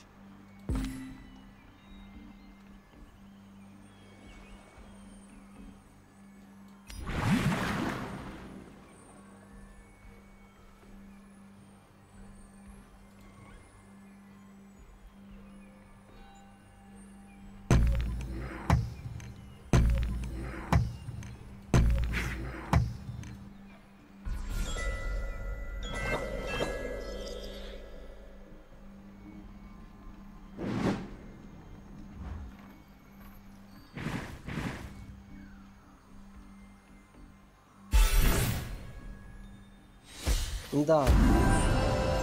Но все равно Магду надо убирать.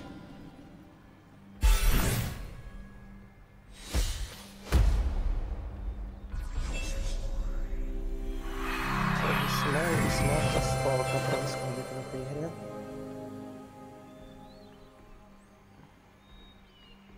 Шейкер есть, но наверное, Магду надо убрать. И как назло нету похищения. Но мы, правда, не строим и эти совсем в этой игре.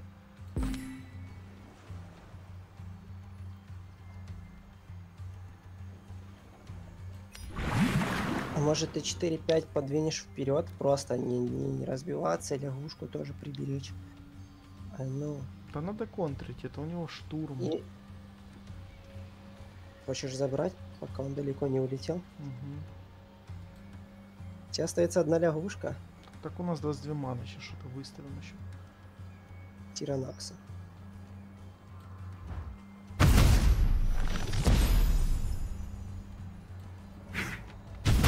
Ну, Магду по-любому превращает, иначе она сейчас ему еще легендарок насыпет. Так уже 5.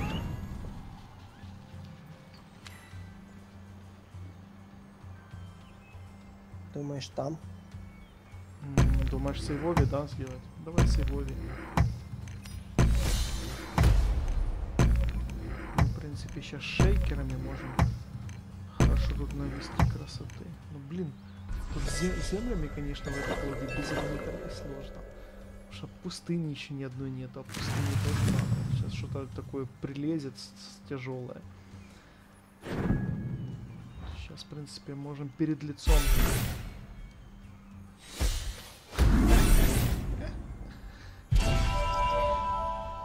Не, ну не факт, что у него их 3. Ну, да я тоже думаю, это был бы... 3 копирования, да, еще? Шейкер?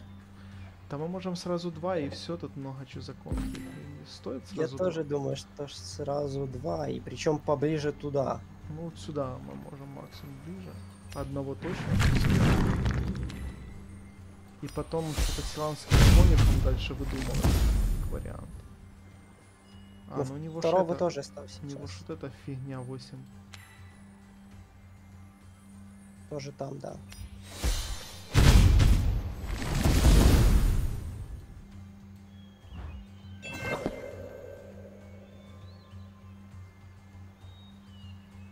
Ну и все пока.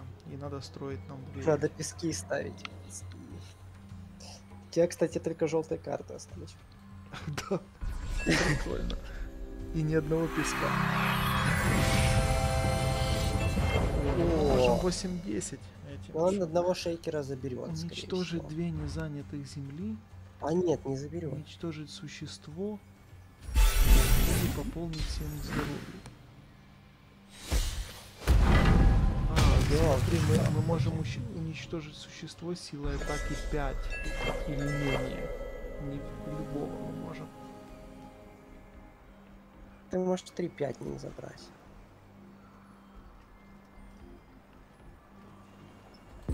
Но с другой стороны тоже. Это особо ничего не дает в данной ситуации.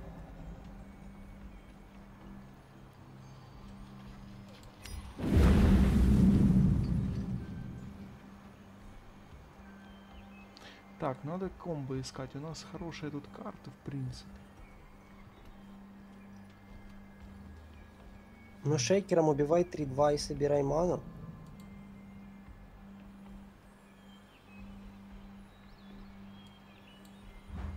Как бы 3-5 контрить 2 существами, ну не знаю я. Можно этого кобальда поставить? Можно. Ну, на 6-11 же, правильно ты? Да хоть куда-то. Он там сразу всех не разберет. Кобальд хотя бы кого-то добавнет. Ну, а тут, наверное, взять кражу жизни. А, кражу жизни, наверное. Ну, 3, это 3 немного. Жалко, что лягушку он не убьет, наверное. Если захочет. Хотя он пошел в лицо, тогда лягушку не... Ну, с маной у нас нету проблем. Как бы.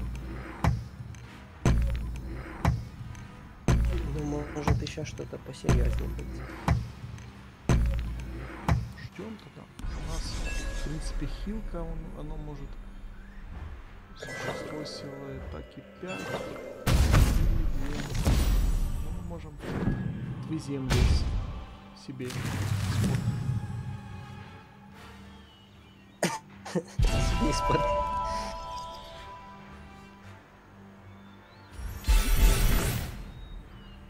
Откуда у него тут в деф играет? Видишь пока? В деф больше. Откуда такая фигня мощная? Откуда такая хрень мощная? Не знаю, как-то пробаловалась. Так, давай, чтоб время не терять. Может быть, ученика, кражу жизни на 6-6, 5-7 забираешь 6-6, у тебя что-то бафается. Что-то бафается, и дальше смотрим, что бафается. Давай. Но только тебе песок надо построить. И ученика поставь сначала.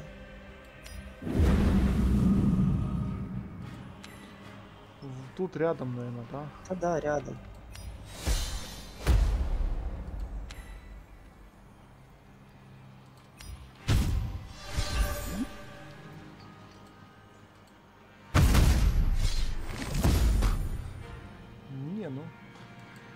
Что сказать? Забери. Вот теперь забери колесом хаоса 3-5, а лягушку убей 3-2. И у тебя ученик остается нормальный.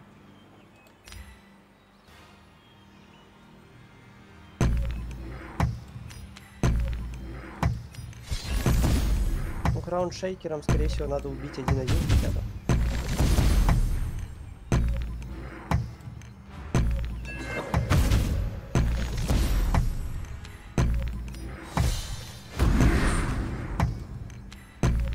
Могли бы колосса, но уже опять... Ну не, я думаю, надо что-то и приберечь. Сейчас всю ману выльешь. Надо будет как-то играть, а тебе не будет за что. Ой, что это такое? Ну это, в принципе, контрится. Кошмаром контрится. А что у него все бафает? За счет чего? Я не знаю. Что у него там? У него же это, вот да, эта да, зеленая да, фигня бафает все за каждый еще погибший. мощная собака, да. Все, я... Вот за счет чего.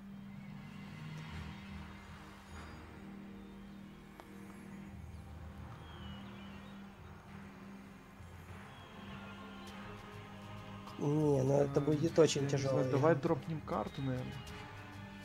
Хотя Дропнем подожди, карту, мы тогда а последний это кошмар песок. сыграем. Последний кошмар надо играть.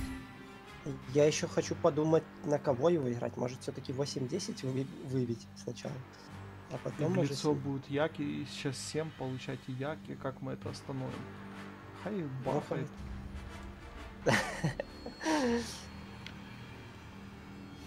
Это будет... Не, сюда надо. Мы сейчас вынесем и туда пустим 7-10, может как-то что.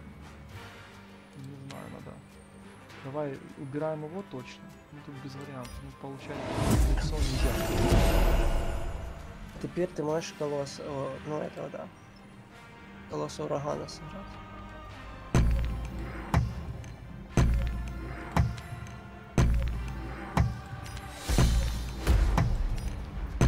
И, наверное, 5-1 удариться надо, чтобы бафнул кого-то.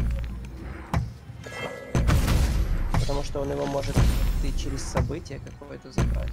А дальше следующий ход будем через коника что-то придумывать. Там у нас и ученик неплохой такой.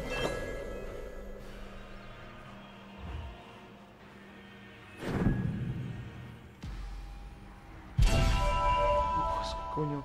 У него вот какая-то колода такая мощная, собранная под защиту. Нас спасает, мне кажется, пока то, что он хочет идти в атаку. Если бы он вот этих существ поставил. Вот сейчас даже нам он дает возможность. Но тут нам выгодно. Мы 6-5 сейчас законтрим. Ну тут 6-5 надо бить. Наверное.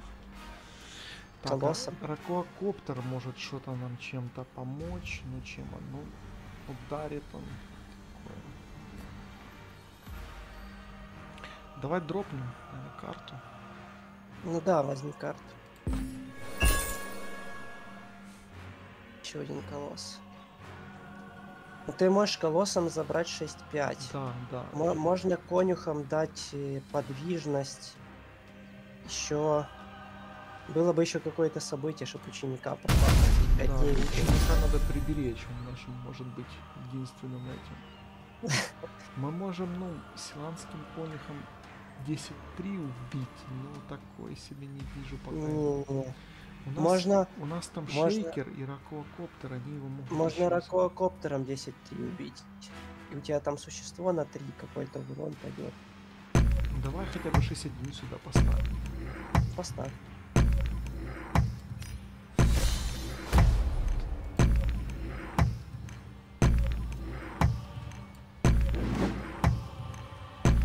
Можем еще призвать колосса, хай там думает, как отбиваться. Ладно, подожди. Не знаю. 10-3 его не нравится. Ну, в плане он не мешает там. Смотри, мы сейчас 4-4, по имени 10-3 можем законтрить, если он ничего не придумает. Он его так поставил, хорошо, что я в середине как-то... Слушай, так это нормально получается.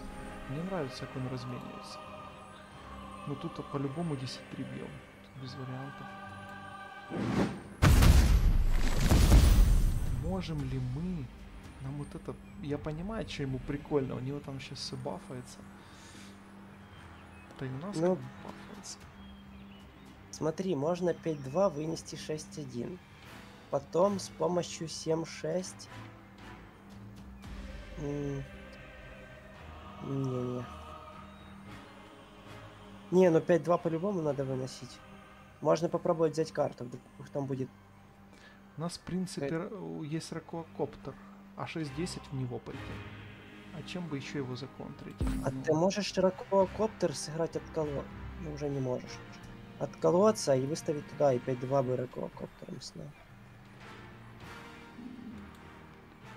В смысле? Ну я могу отсюда сейчас сыграть. Давай Ну, снимем можно. 5-2 и 6-1 пойдем в него. Давай. Давай, и при этом можно еще поставить какое-то нормальное существо. Колосса.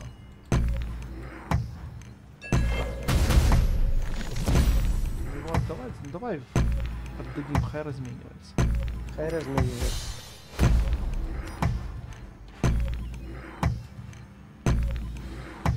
А потом, смотри, обучение можно еще сыграть. Там, например, на 7-6 для подвижности. Ну, нам в идеале на него обучение сыграть. О, сейчас и посмотрим, что он делает. Ну, я так понимаю, нам нельзя ману, да, сейчас собирать?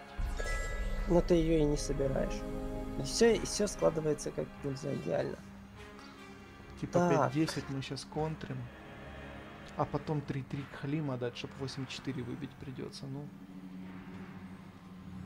5-10 ты контришь. А ты и тот контришь с помощью конюха. 7-6 убивает 8-4. а к Халима лучше 8-5 отдать, чтобы он еще и... А к Халиму вообще можно сыграть сороку и сыграть в нее к Халима и пойти в лицо сразу. Ну да, хорошо, давай контрим этого сейчас.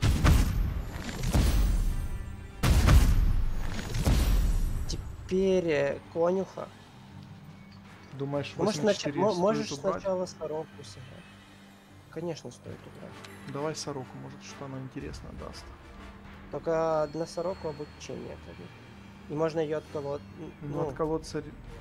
Ну, мы же Если ты будешь забирать, то ты... Да, то, да. да.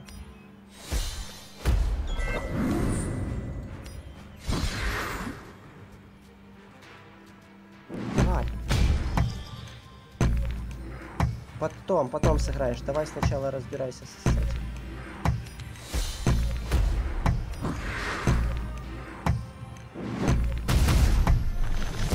Давай Всё, заберем отлично. вот это. Я еще затупила, она нам нафиг не надо зелень. Ну ладно, это только я мог. Ну и он ничего не поставил. Сыграл сокровище. Но тут... Ясно, ясно. Но тебе сейчас сорока, скорее всего, еще одно сокровище дает. Если получится. Если он на снежке есть. А контрить нам уже нечем, да. Мы уже весь контроль, что был, отдали. И лягушение, и последний кошмар, и конюха. Да.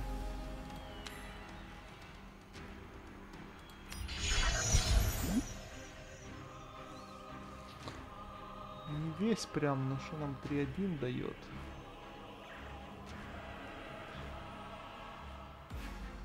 Может, карту возьмешь? Давай, ну, от фатика так, ну, надо что-то ж делать, я согласен.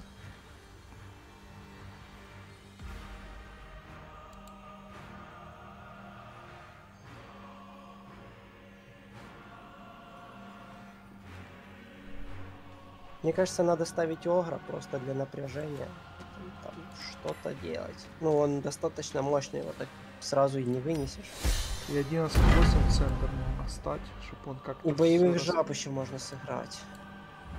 Он уже будет не 11-8, он будет 12-9.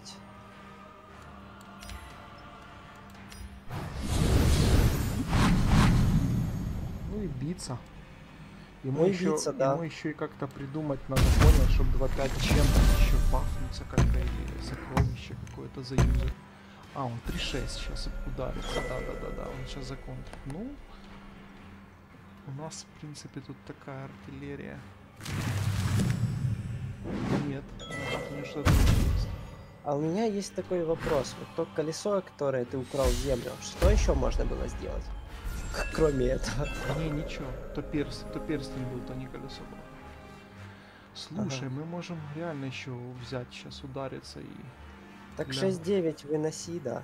Лягушкой бьемся. А, ну да, правильно. 6-9 выноси, ну да, огром, короче. Хотя подожди.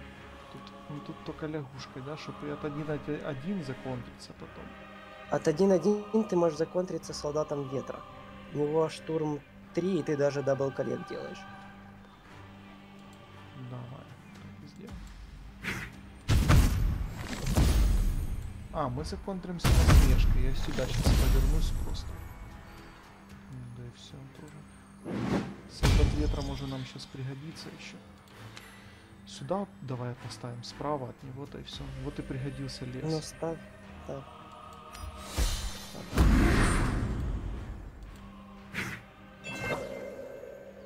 Подходи 12-9, чё стесняешься?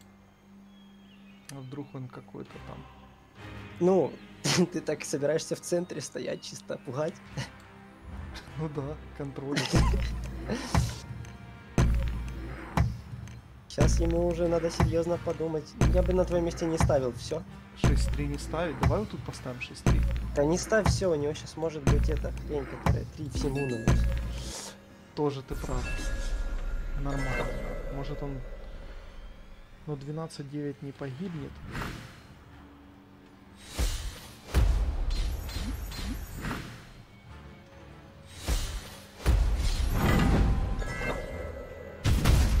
Я не помню, зачем он ману собирает.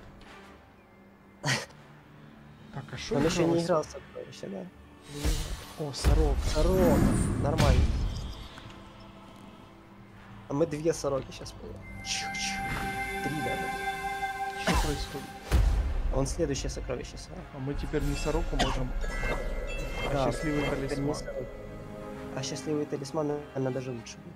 Так, только тут надо сейчас время будет не хватать, столько подумать надо, не затупить. Да ладно. Ну, сейчас счастливые талисманы я пока замешу, ты думай.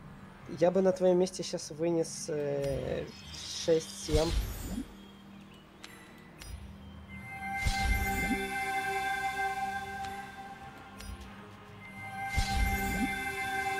Подожди. Стоп, тут есть летал. Убивай, короче, 6-5 и сорокой насмешку. Ага. Вроде как.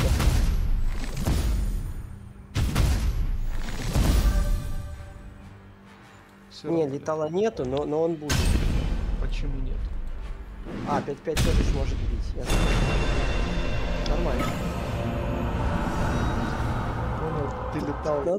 ты увидел летал, но не летал, а на самом деле ты бы летал, и я понял, что ты летал. А Я твой не летал, хотел. но твой не летал. Я хотел через солдата ветра. А тут же ж до 5 сейчас побед мы играли, да? Сейчас будет... До 6 надо. До 6 надо, да? А то и уже. А, ну у нас 4, сейчас и проигрыш. Ну такая потная катка была. Ну Тоже. это было реально интересно. Я не ожидал, что мы раскачаем так ученика Авроры. Я не ожидал, что за ход мы будем наносить 15 урона в лицо. Вот. Как бы колода вообще не на такое рассчитана. Точнее, она вообще ни на что не рассчитана. Но так получается.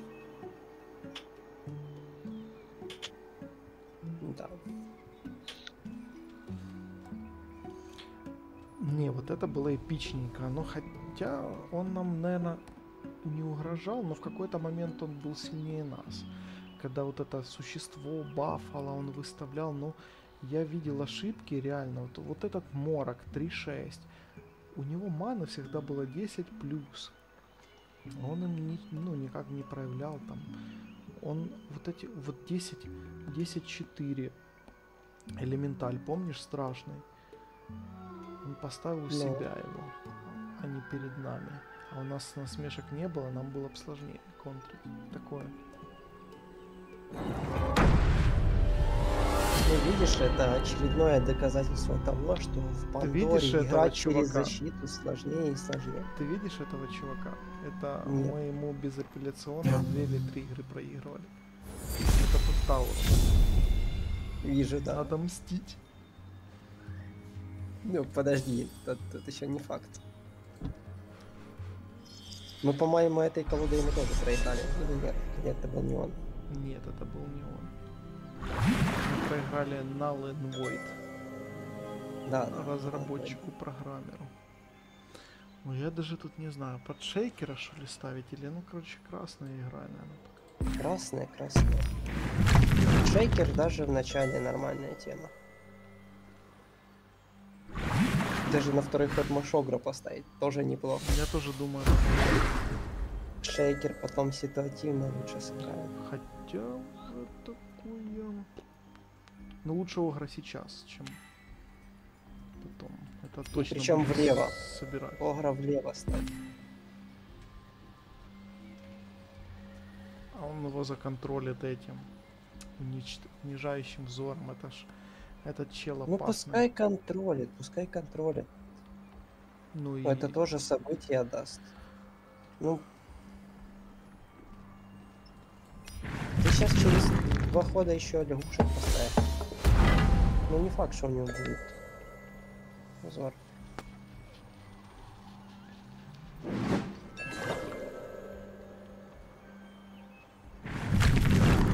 Потому что он вот уже надо был коллекте, а у нас хотя бы одну надо.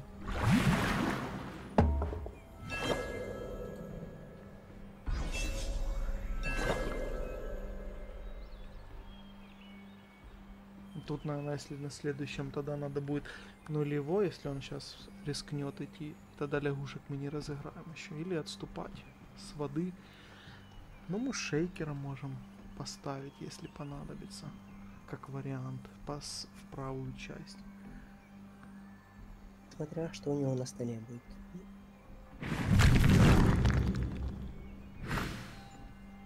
О. Шейкер тут особо не решает вообще. Пока. Ну, тут Пока можно, еще. можно и теперь, да, понятно.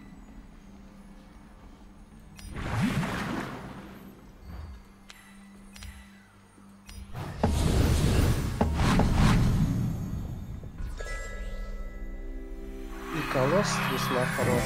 Я не думал, что в Пандоре будет так играть, но он пока стабильно удешевляется. Ну тут смотри, сейчас шейкер и 5-3 законтрить. Да, так еще там. И мы 6-4 можем законтрить. А может, если он сам сейчас подойдет к нам туда. А, не, мы 6-4 не законтрим, то я уже сильно обрадовался.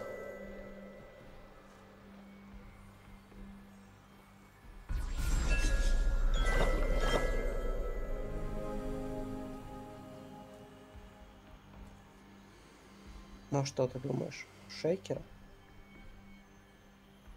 И шейкер потом еще и 5-5 убивает.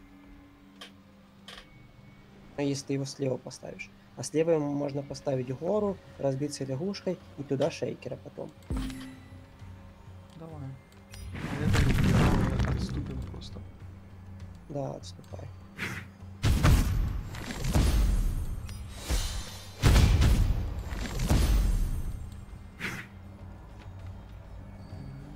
Ну, этим я не знаю. Смысл тут куда-то ходить нету пока.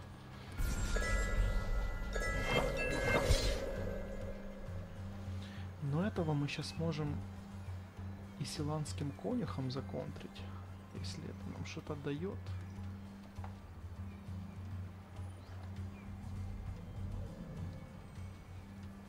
А силанского конюха ты как собрался разыграть? На кого? Ну, если он 8-4 типа отступит, то есть такое, мы поставим землю. Да нет, ступит он. Он разменяется. Это достаточно выгодно. Посмотри на это существо. За 5 маны 8-4. И твое за 6, 5-6. Ты прав был. Нам сейчас у нас опять ситуация, что песок. Надо песок срочно строить.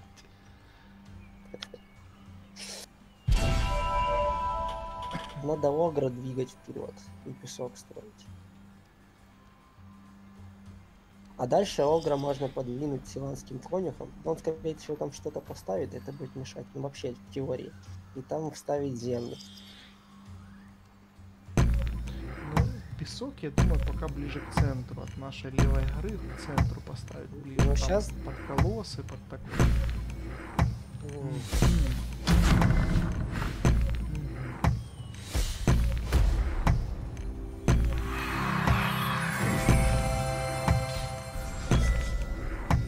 А что если сейчас не прокатит?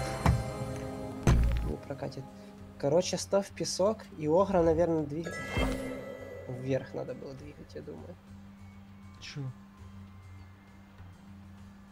Но став уже куда-то песок. Чтобы потом огру дать штурм и законтрить 2-6. Там.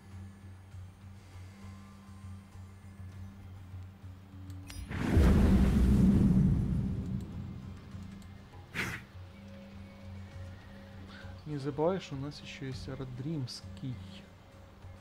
Мы можем Да, за него я забыл, правда. и им что-то сейчас придумать. Дать штурм. Такая комбайн. О, нормально. Не нормально. Не совсем. Что ж тут нормально?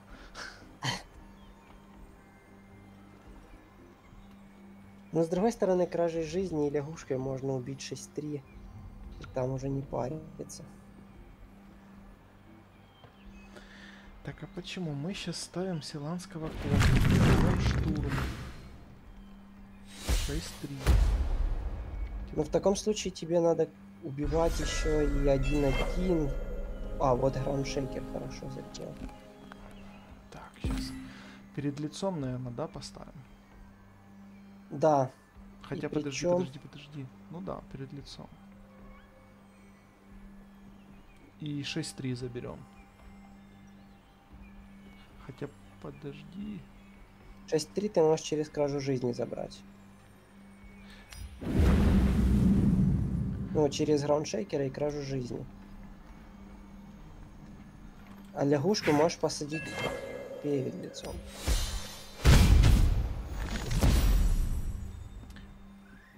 Теперь мы можем сейчас дать ему штурм, передвинуть Родримским и законтрить. Да, да. Делай так. Ну его тогда уже перед лицом. Только сначала штурм дай. Точно. Точно. Тогда этого поставим.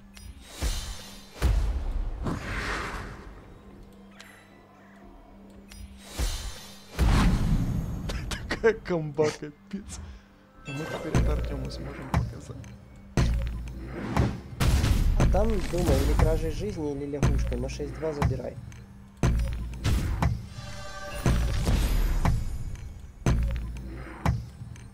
Фу, как-то выкрутились.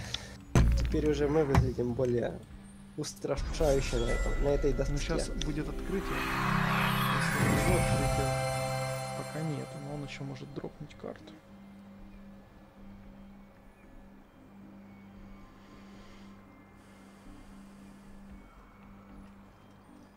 Ну такая комба была. Я думаю, вот это Артему точно надо показать, как силанский конюх тащит. Было бы у меня сейчас копирование, я бы силанского только копировать его. Такая стоит какая-то там, я не знаю, какая-то тетра стоит или еще что, Магнус. Ты бы силанского конюха копировал. Да.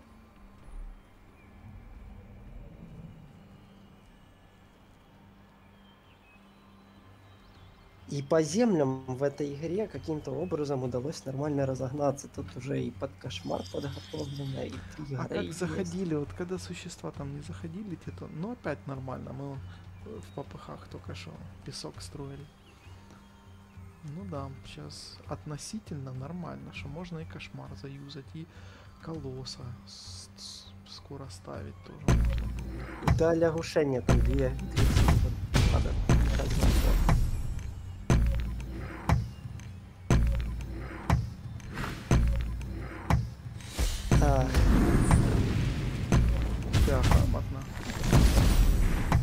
Ты разве не так бы сделал?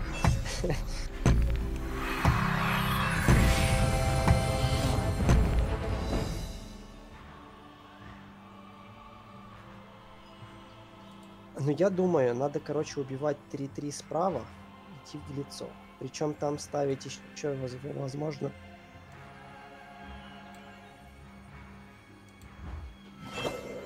Возможно, на песок под колодцем ставить. Я думаю, колосса ставить тоже. И колосса там разыграть. А вдруг у него будет что-то, что за вот этот удар такой? Надо, ладно, надо идти, я думаю, рисковать. Ставить колосса стоит. Тут у нас курица пока что. Мы знаешь что, может давай я колосса оставлю возле этого, чтобы он вот этим молнии двоим не дал. Перестрахуемся. Я тоже об этом думал, но так он от него закроется. Но с другой стороны, у тебя кошмар есть. Пускай закрывается. В принципе, да.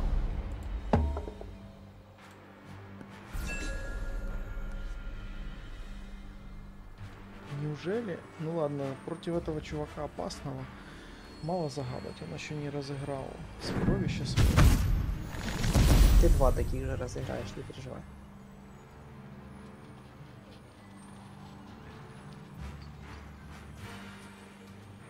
Неужели мы отомстили за эти все лишения, помыкания, буллинг, моральное давление? Это будет общий счет психические истязания. 2-1 или 3-1. Так, что это значит? Что-то он... Закрывается просто. Ну, туда это летал, дружище. Он ну, даже более изящный, с шейкером. Бэмить не будем его. Нам некогда, нам еще Да Пандору стой, брать. Ну, Поздравляю, Макс. нет, Тащим, это же твоя Пандора. Твои советы тащат. Это наша победа. Я так... Гениальный мозг, ты гений у нас. Всеми управляешь ниточками, дергаешь за ниточки. Я так просто ставлю фигуры по твоим приказам. Я, когда сам принимаю решение, я беру, заказываю лес. Ну хотя та клетка нам затащила. Я тогда опять сферу поставил. Хоть чуть-чуть окупилась. Ну, или ставлю того за 2, который мог бы божественность получить у Ланита и насмешку. Ну что, сейчас контрольная игра или победа. Главное, чтобы этот чувак все равно опасный. Хотя нас больше на своей колоде тот сегодня развалил. Это ж у него тоже у этого Тауру может, наверное, другая колода, не такая имбовая может. Скорее всего, да. Но он тоже на ней агрессивно играл. Видно, что играет хорошо.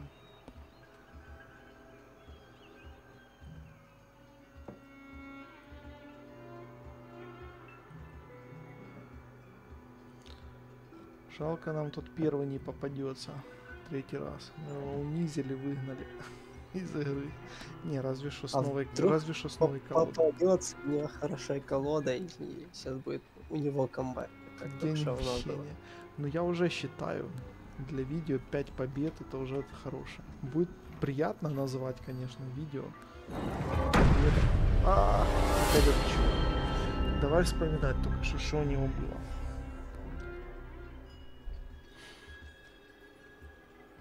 Его был один ракокоптер, он играл грамотно. Да. Габрианские архонты, которые бафаются. Ну, а так особо... Даже не знаю. Синие, короче, у него были там... В основном.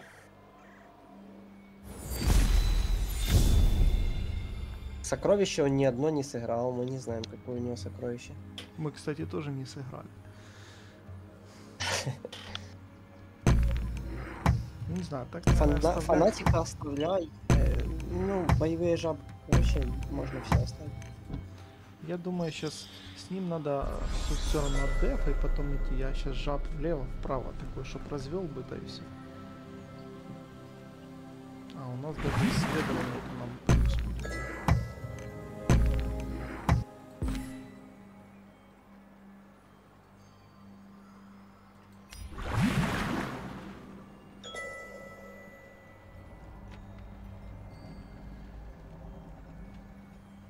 А как мы его только что законтрили, резко пошли вперед.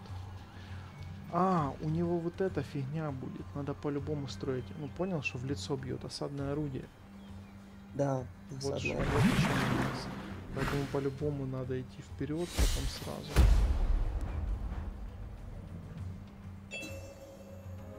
Хороший ход. Дабы лягушку вкинуть. Так мы законтрим, если что. Чем? Ты не говоришь, что ты еще хочешь фанатика или еще что отдать за... Не, но он только сунется собирать, и мы там достроим землю. Я исследования не трачу пока. Ну давай, давай.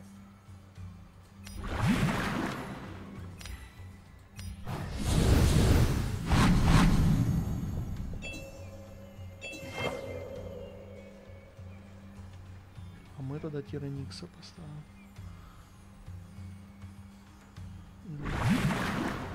Не, он тоже хитер.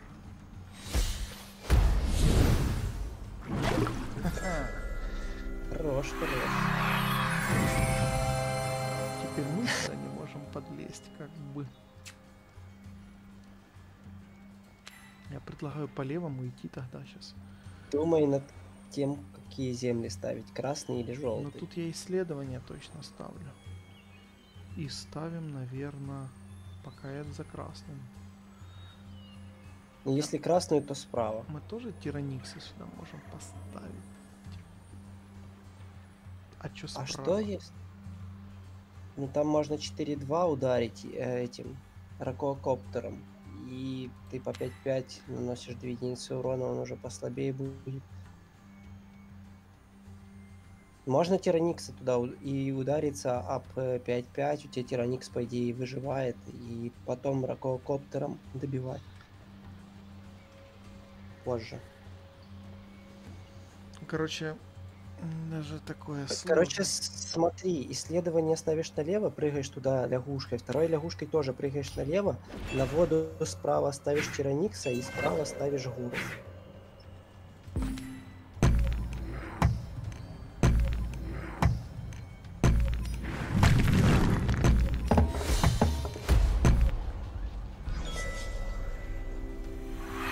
Следующая гора, ты уже можешь нормально разыграть окно.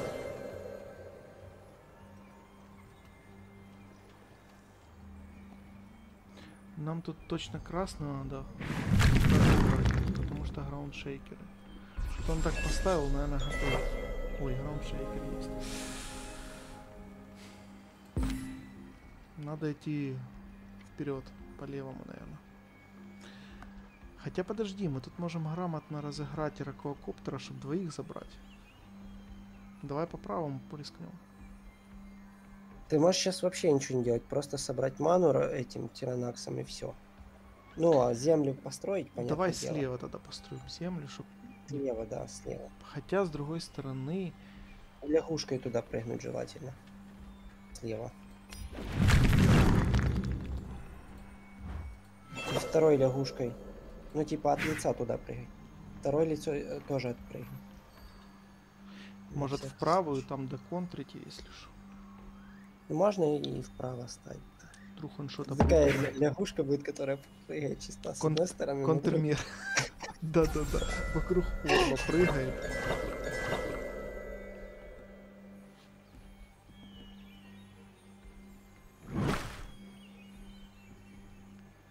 Отошел, типа, назад чуть-чуть.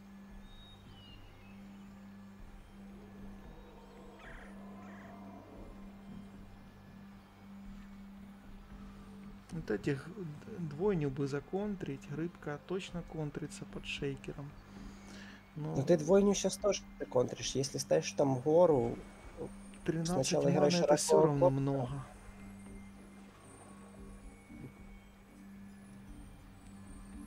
Ты эту войну контришь, если ставишь гору, если играешь сначала ракокоптера, а потом 4-6 бьешь 5-5. Ну да, если он там ничего не придумает. Или вообще лягушка и землетряс, если маны хватит. А маны хватит на Не знаю, ракокоптера или и типа землетряс. левому, чтобы потом там контрить. Тут такое. Не, наверное, надо этих двоих мочить. Хотя, в принципе, у него маны много. Здесь мы особо-то ничего это нам.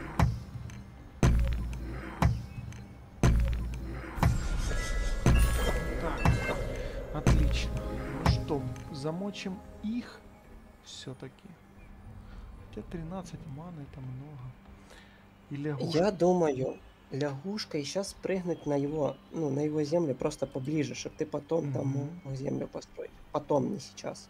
Сейчас построить Не, гору я понял. справа, Это я понял. Контрим их, короче. Вот я зашел. только не спеши контрить. Ну, типа, Ну, строй гору, да, ракокоптера сейчас я ставлю. и землетряса, и лягушкой, чтобы 4-6 вообще осталось. Понял? Землетряс забирает рыбку сверху, и 5-5 типа Не, ну добивает. давай сначала ракокоптер, наверное, я сыграю. Тут же ж не принципиально. Тут принципиально успеть удариться лягушкой, потому что можно... Землетряса на левый фланг, наверное, давай. Чтоб он там угрожал. Потом передвижение у нас будет. Тут будет 4-6. Лягушкой разбивайся и 4-6 двигай вверх. я думаю. Пока все по красоте сделать, чем он ответит. Ну, у него 13 маны, там явно будет чем отвечать. 16 даже. Даже 16. Ну, по крайней мере, контроль стола у нас, и нам снова катастрофически срочно необходимо строить песок. Опять чисто песок остается. Мы его по принуждению, да, такое ощущение ставим.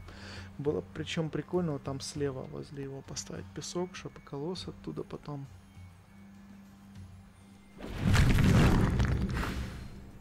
О, приехали. Неприятно, да.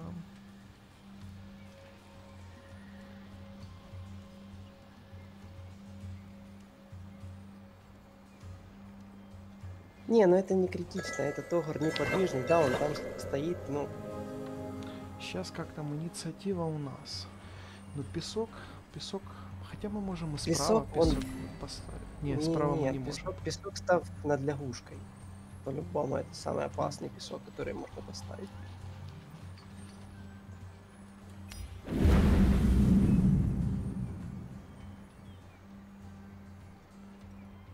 Ну, ману можешь собрать еще сверху. Не-не-не, я думаю, из-за того, что тираниксом стоит сюда идти внутрь, чтобы он тут не разыгрывал. Или пока Да, пускать стоит. так. Думаешь, идти? Стоит, а ты как минимум его землю занимаешь, это уже плюс. И можем Ну и- еще звездный хранитель разыграть. Разыграй. Я только Слева. думаю, с какой стороны, справа или слева. Слева, М, чтобы вдруг по 6-9 там пойти. Можно и полететь Можно и через полететь. Харин. И ничего, и не бьемся, не трогаем. О, вообще красота. Только надо строить пески постоянно сейчас. Мы, короче, эти берут два цвета контроль стола, а завершает желтый. Синие с красными контролируют у нас так. Это уже второй или третий раз, что остаются вся рука желтая. Ничего нельзя разыграть. Это нормально. Сейчас можно и колосса, и аэродримского, и обучение разыграть со следующего хода. Это, ну, неплохо.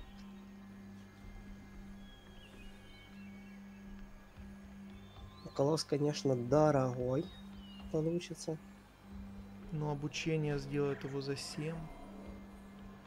И у нас тут хороший, мы с 3 колодцев берем.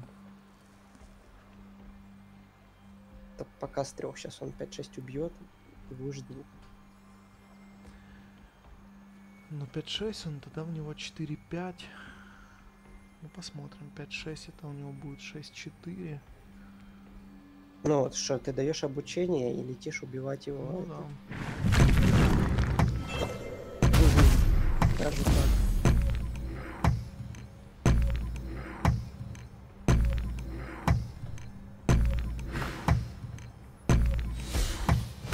The sky is only the beginning. Фигово как.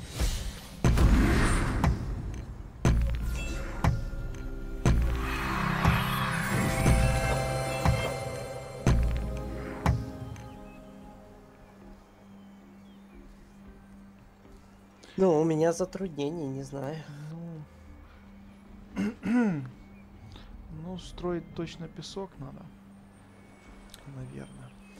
Дропать нам катастрофу. У нас опять, ну, еще песок один пришел, только уже 4, который требует. А, строить по-любому песок. Я думаю, ману все равно надо бы Не собрать. знаю, ставить, наверное, фанатика. 6-4 точно этот контрить надо, фанатика. А фанатика ставить вот тут тоже где-то рядом с лицом, чтобы он не в наше шел, пускай в свое идет. Хорошо. Не, лучше колодца, наверное. Фанатика мы поставим возле колодца, наверное. Наверное, да.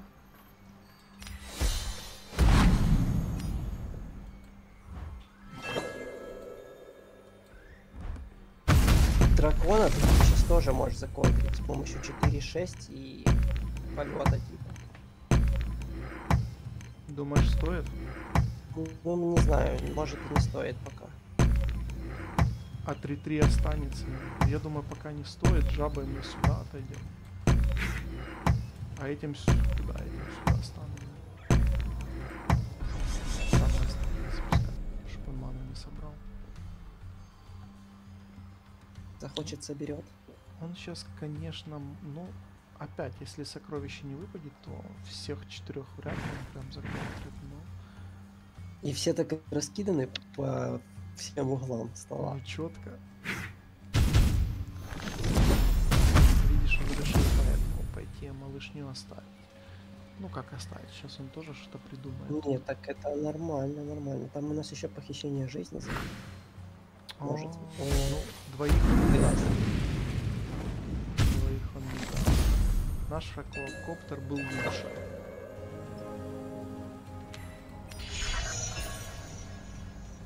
Ловушкой На понял, жабку. что... Да не. На жабку можно обучение дать и 3-3 забрать чисто. Ну и колосса сыграть прям под богом у него за 6. Так, где поставим? Тут не давай справа, чтобы у нас тоже тут был песок на всякий пожарный. Только не под ним, О, у почему? себя справа. Ниже. Да, вот так. А, блин, и ману не возьмем. Комбинат. Да нафига тебе ману? Что ты хочешь сделать? Ты став обучение Кхалима на жабку и разменивайся с 3-3, а потом став колосса за 6 ман. Нафига тебе ману? Так, Ману ты колосса он законтрит. У него, смотри, 6-2, а тут штурм какой. Он его законтрит. И Кхалим как-то бездарно вроде сыграем. Ну тогда я не знаю, у меня такое предложение.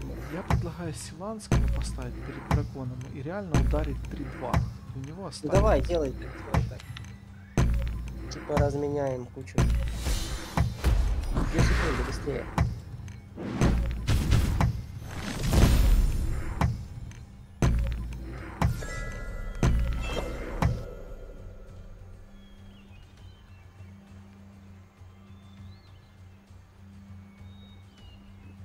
Лягушка со штурмом 3.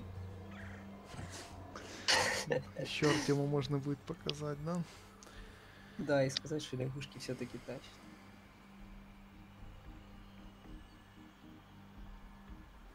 Ну, печально, что мы чуть доску потеряли. У нас как бы тут хорошая комбинация существа. Да, Ну, с другой стороны. Не, это не самое страшное. Это что-то можно сродни, было с этим это сродни нашей комбе, которая только что была. Вот это Это плохо. даже не... Можно молнию быть. Это что-то молния, по-моему, молния в этой... Последнее сокровище, которое он играл, это кристальный дракон. Можно сейчас там возле бога поставить колосса и дракона. А Двух это драконов. сокровище подчиняется этой? Да, Точно? Пандора еще не открылась. Она ж только сокровища копирует. Пандора еще не открылась. Ну, короче, сейчас зеркало Иона ты предлагаешь разыграть. Можно разыграть зеркало Иона и поставить вообще 3 существа у него там поближе. Давай. Колосса и 2 драконов.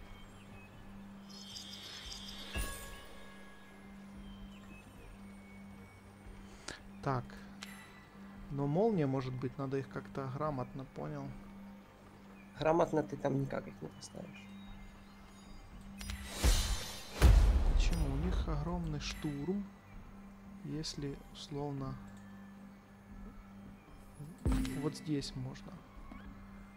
Или сейчас. Сложно, да.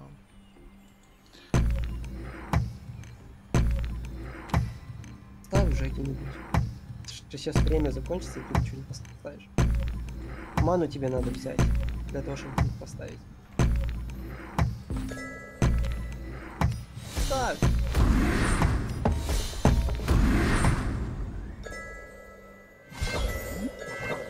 Типа и вернули почти себе контроль над столом.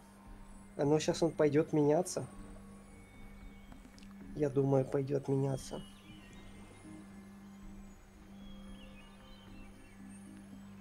Сейчас он сыграет свою Иону, возьмет 2 наши Ионы, и у него станет 4 дракона.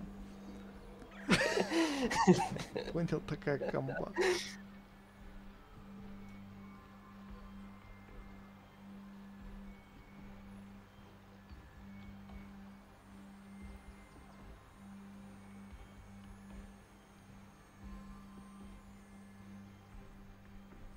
Но он задумался, это уже хорошо. Может, надо было рядом все 3 ставить. Ну, риск. Риск на молнию нарваться. И тут все-таки дефчик какой-то. Или дабл коллект при необходимости.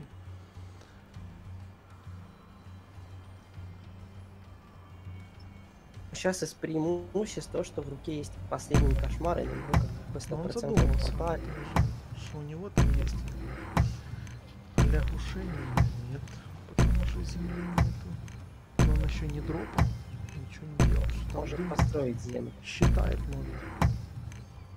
Я думаю, не успеет. Поударит. Ну, такое себе. Поубил.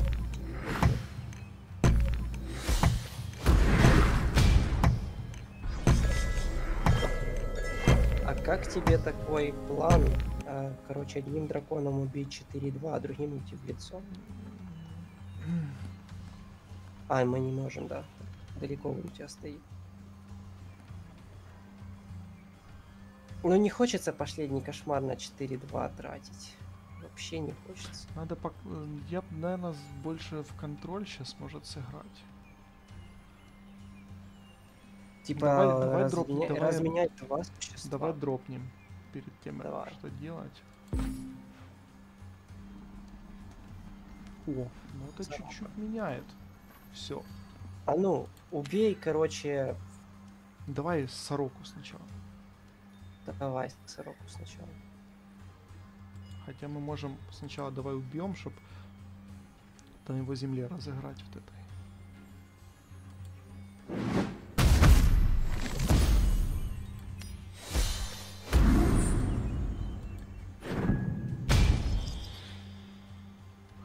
Нанести 3 единицы урона всему. Это нам что-то Не, помогает? это нам пока не подходит. Пока не подходит. Ты своего дракона зафигачишь. Давай я вот это его законтрю. Контрить? Но Да я бы даже не контрил, знаешь почему? Потому что у него тоже может быть хрень, которая всему... Не это, а вот так, другая.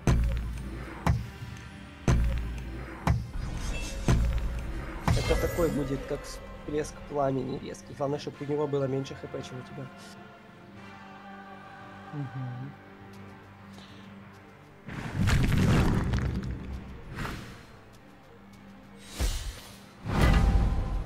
Производство, да, производство. Так. У нас перемещений нету. Мы его никак. Ну, хорошо, поставил себе скорость. Подожди, посмотрим, что придет. Может что-то еще прийти.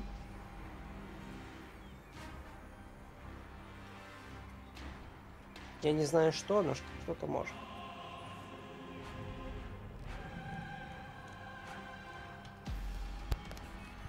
В принципе, тут можно будет сыграть сейчас и то, что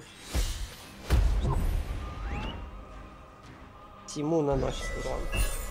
Смотри, какой план. 5-5 удариться в 6-8, потом 6-2 ударить в лицо, наносишь всему урон, здание получает 3, правда. И обучением Кхалима плюс единичку урона, ну я не знаю. И типа вынести здание, у тебя сорока останется стоять там. А у него у него так и пламенный рубин нанесет 3 урона всему зданию тоже. И ты через обучение Кхалима сорока и убьешь. Давай, мне этот план нравится. Только сначала драконом в лицо ударь. Это эпичный план, я тебе скажу.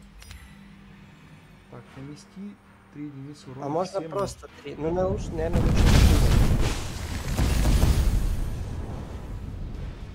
Обучение Кхалима, и ты еще и колосса ставишь.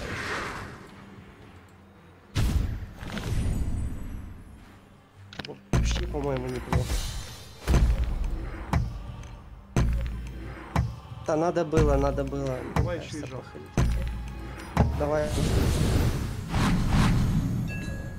Да не надо было, у нас есть последний кошмар. Он решает, если он попытается закрыть. По-моему, это была красивая стратегия. Поздравляю. Достойная победы. Это Артем точно должен увидеть. Лягушку со штурмом 3 и предыдущую он должен увидеть. Ну, Друзья, сколько там? вот 6 побед. Вот мы заработали за победу в Пандоре. Заработали 30 очков. Я так понимаю, 5000 кристаллов. Ну что, спасибо тебе, Максим, за встречу. Это была эпическая Пандора. Я думаю, может, ничем не хуже вчерашних. Ну или чем-то, но очень близкая к этому. Да, спасибо, было интересно поиграть. Классно. Спасибо. До новых встреч, друзья.